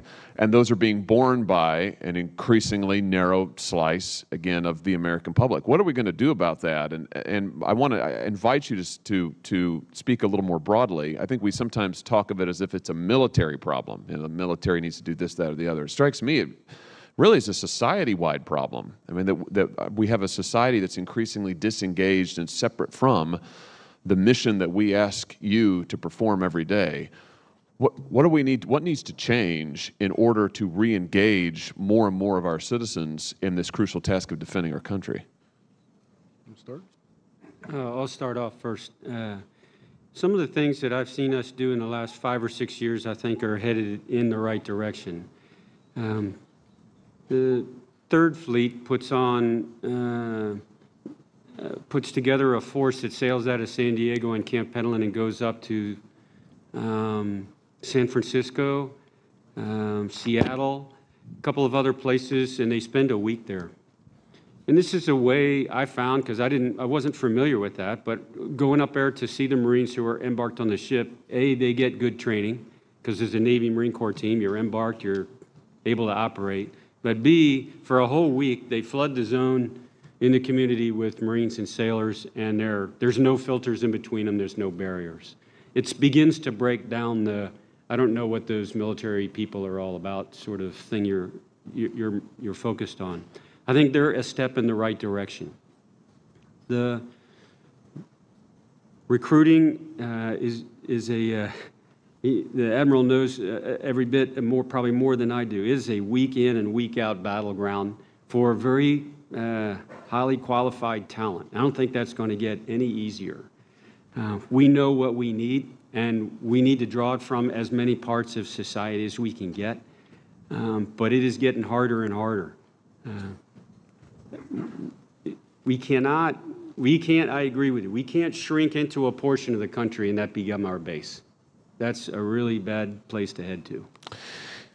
Admiral, do you want to add anything to that? It's hard to top what General Berger just talked about. Yes, sir. Well, thank you for that, General. And I think it's important to underscore that we cannot continue to ask a narrowing slice of this country to fight our nation's wars, to defend our nation's people. It's just not sustainable to bear all of that burden. And I think we as a society have to take a long, hard look at how we've gotten to this place. Let me shift to ask a few more specific questions about the National Defense Strategy. Admiral, let me start with you. We've talked about aircraft carriers quite a bit here this morning. Let me ask you about aircraft carrier lethality in the context of the NDS and in the context of the Indo-Pacific, China in particular. What are your views on, as you come soon to this position, what are your views on what we should be doing, need to be doing about making the carrier more lethal in the context of the China fight in particular? Senator, thanks for the question. The combat lethality of the aircraft carrier extends from the air wing. The carrier obviously is the airfield, the platform, and a fantastic group of sailors that make it all happen. But at the end of the day, it's the lethality resident within the air wing and a combination of different capabilities, starting with the quarterback, which is the E-2D, that's a surveillance aircraft, targeting aircraft, to the growlers, which provide electromagnetic warfare capabilities that are vital to the fight that we see coming. And of course, with our Super Hornets at the 4th Gen Plus level, and as well as the 5th Gen F-35Cs. That's a pretty powerful combination. I feel very comfortable about that. Where we are trying to regain our superiority is in our weapons that are carried by that air wing. Longer range, more networked, all of the things that will make us very effective against a pretty tough adversary at the high end. Yeah, thank you very much. Thank you for that, Admiral. General, let me ask you, again, in the context of the NDS, we ask the Marine Corps to be the Swiss Army knife of the Joint Force in many ways, to do so much in so many areas. As we think about the peer pacing threat, as you put it, in the Indo-Pacific with China, what do you think needs to be done to see the Corps become more a part of the blunt layer force in the Asian theater in particular? I would lift it up just a half a degree, Senator, and really approach it from a naval force rather than a Marine Corps view. And this thinking on the Navy Marine Corps team is about maybe 2.5, 3 years old. That contact to blunt force, that layer of forward deployed naval forces is the best deterrent I know of. And it's instantly convertible to an offensive, defensive capability if you have to go there. So what do we have to do? We have to practice the concepts that are outlined in distributed maritime operations. We have to develop the logistics to sustain a more distributed force. We have to harden our network so that we can communicate within that force laterally. And frankly, last part is exercise what our doctrine has always told us, which is empower subordinate commanders to make decisions in lieu of other orders and let them go. In other words, train that way all the time. Our doctrine says we do that, but we can't do enough training at the level where you give broad guidance to subordinates, tell them what you want to accomplish, and let them go. And then we'll talk about afterwards how you might have done it differently. Thank you, gentlemen. Thank you, Mr. Chairman. Thank you, Senator Duckworth.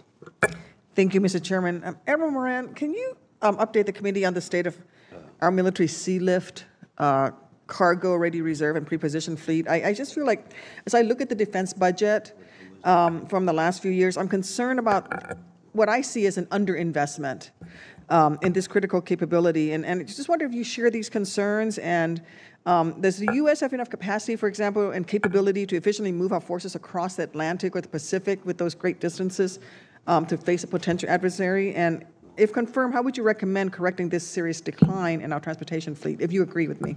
Senator, it's a great question, and it's one that has our attention as we have begun to update how we're going to operate with distributed maritime operations. Under our current requirements, we have enough capacity to meet our O-plan requirements, but that capacity is very old, and we cannot keep riding those ships harder and harder. So we are looking at ways to upgrade by both buying, it's a combination of buying some used vessels that have a lot of life left on them, as well as designing and building new sea lift capability. So we're underway in a program called CHAMPS, and I'd happy to come brief you on that. That is a design of sea lift capability that will answer a lot of different aspects of how you replenish and resupply at sea. And that combination of some of the authorities that this body has authorized us to do in terms of buying used while we pursue the new capacity is also important. So it is very much on our minds as we look at this.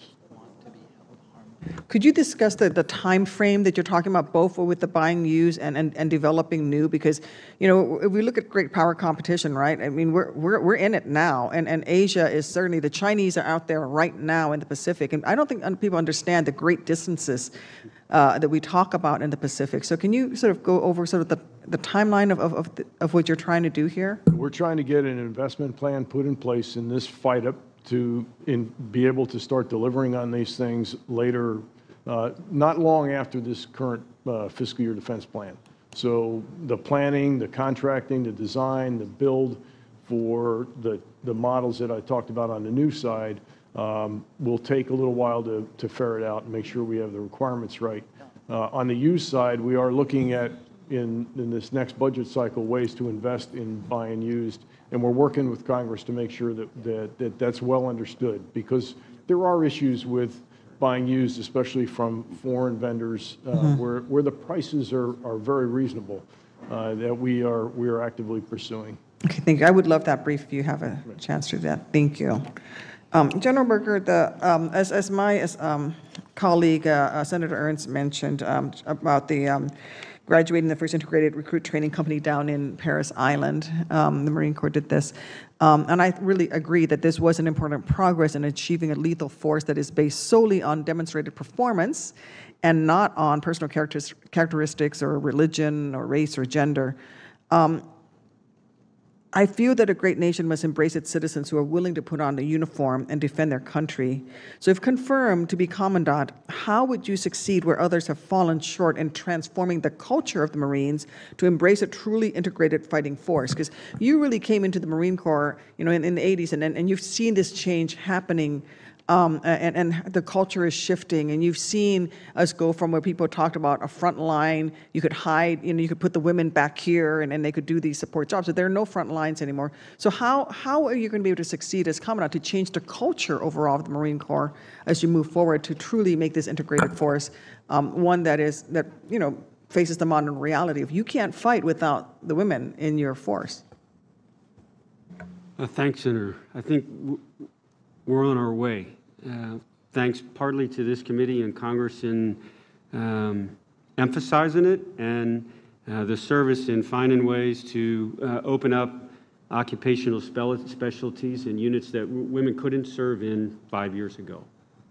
That pressure from Congress is healthy, is good.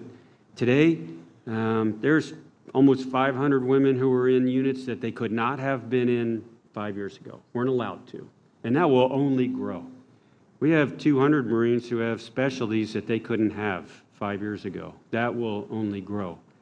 I think all of us go into an organization and we want to see role models. We want to see people sort of like us be successful. I think the more that of our units that beforehand were male only, the more more Marines see females in that.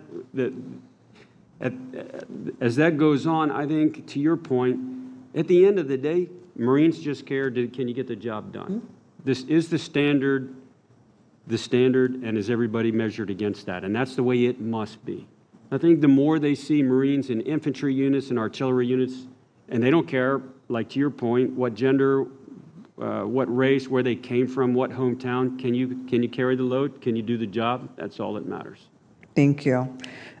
Shifting gears a little bit, as you know, forcible entry amphibious operations have become daunting propositions in today's anti-access and access denial environment. In your opinion, in this era, how must we improve the Marine Corps programmatically and organizationally to ensure that we can execute and oppose amphibious landing against potential adversaries like China, North Korea, and Iran? Again, looking at where you're going, I want to make sure you have that capability.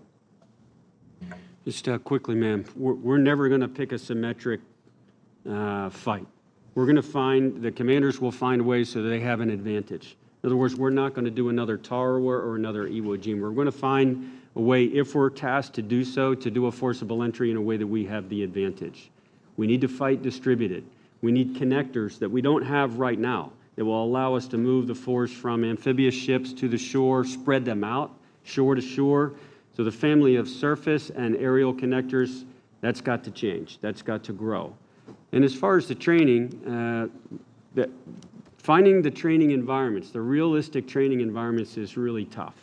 A place where there's littorals that represents a spread out area and where you can do high-end training that the Navy Marine Corps needs to do. We're going to need all the help from this committee we can in making sure that those training areas are available to us to train at. Thank you. Thank you, Mr. Chairman. Senator Tillis. Thank you, Mr. Chairman. Gentlemen, thank you for being here and for your service. Congratulations to you and your family for your nominations. General Berger, thank you for the time we spent in the office. We covered a lot of the landscape there, so I just want to go back and talk about one thing that we discussed in the office that has to do with actually two aspects to Camp Lejeune. One is, I think, the consensus need for the recovery from the hurricane damage that I believe is somewhere in the $3 billion range.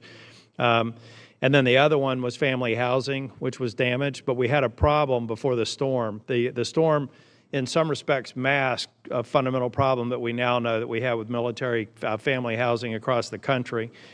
So one, I'd like to get your, just again, your assessment of the need for the storm recovery down at Camp Lejeune, and then two, your personal commitment when you get in there that we're going to continue to do the good work that we started a few months ago when this problem became obvious.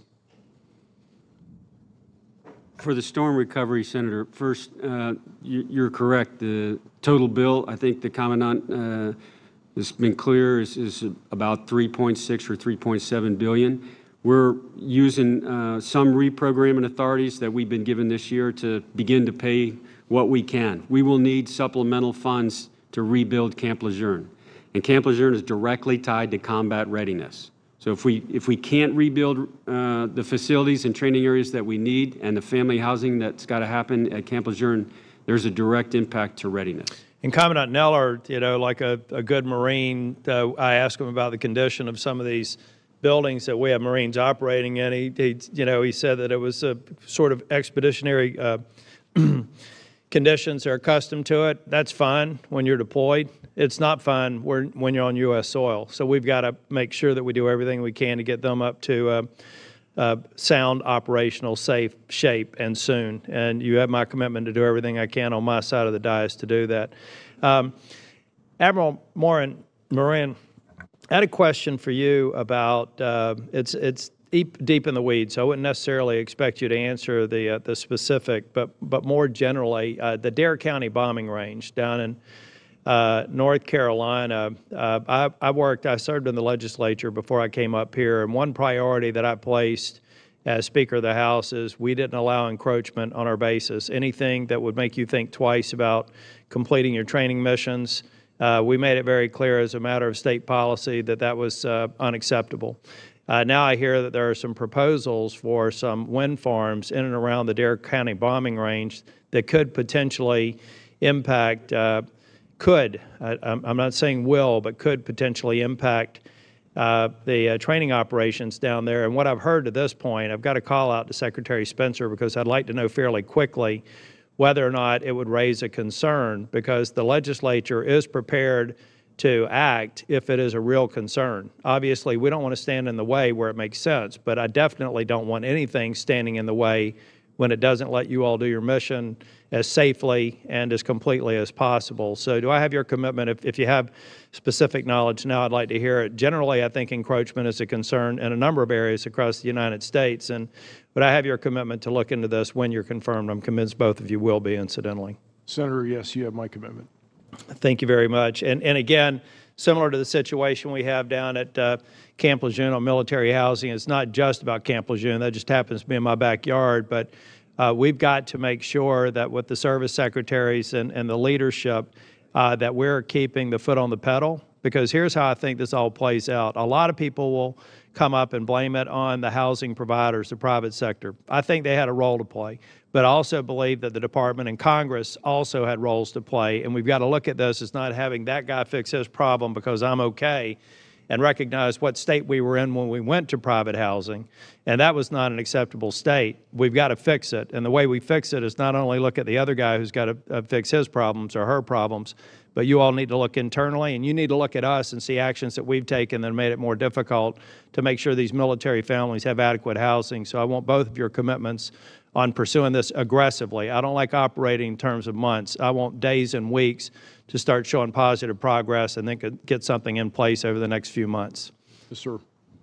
Sir, you do. Thank you all. I came in late. I'll have an opportunity to follow up with you, Admiral. And again, General Berger, thank you for being in my office. Again, thank you for your service, and take care of our troops. Oh, and I should say, our soldiers, sailors, airmen, and Marines. You know, thank you all for your service. Yeah, that's the first. All right. Thank you, Senator Tillis. I appreciate it, and appreciate the patience and the performance of both of our witnesses. We look forward to serving with you in the capacity. We thank your families for being here and for their endurance also. And we are adjourned. Thank you.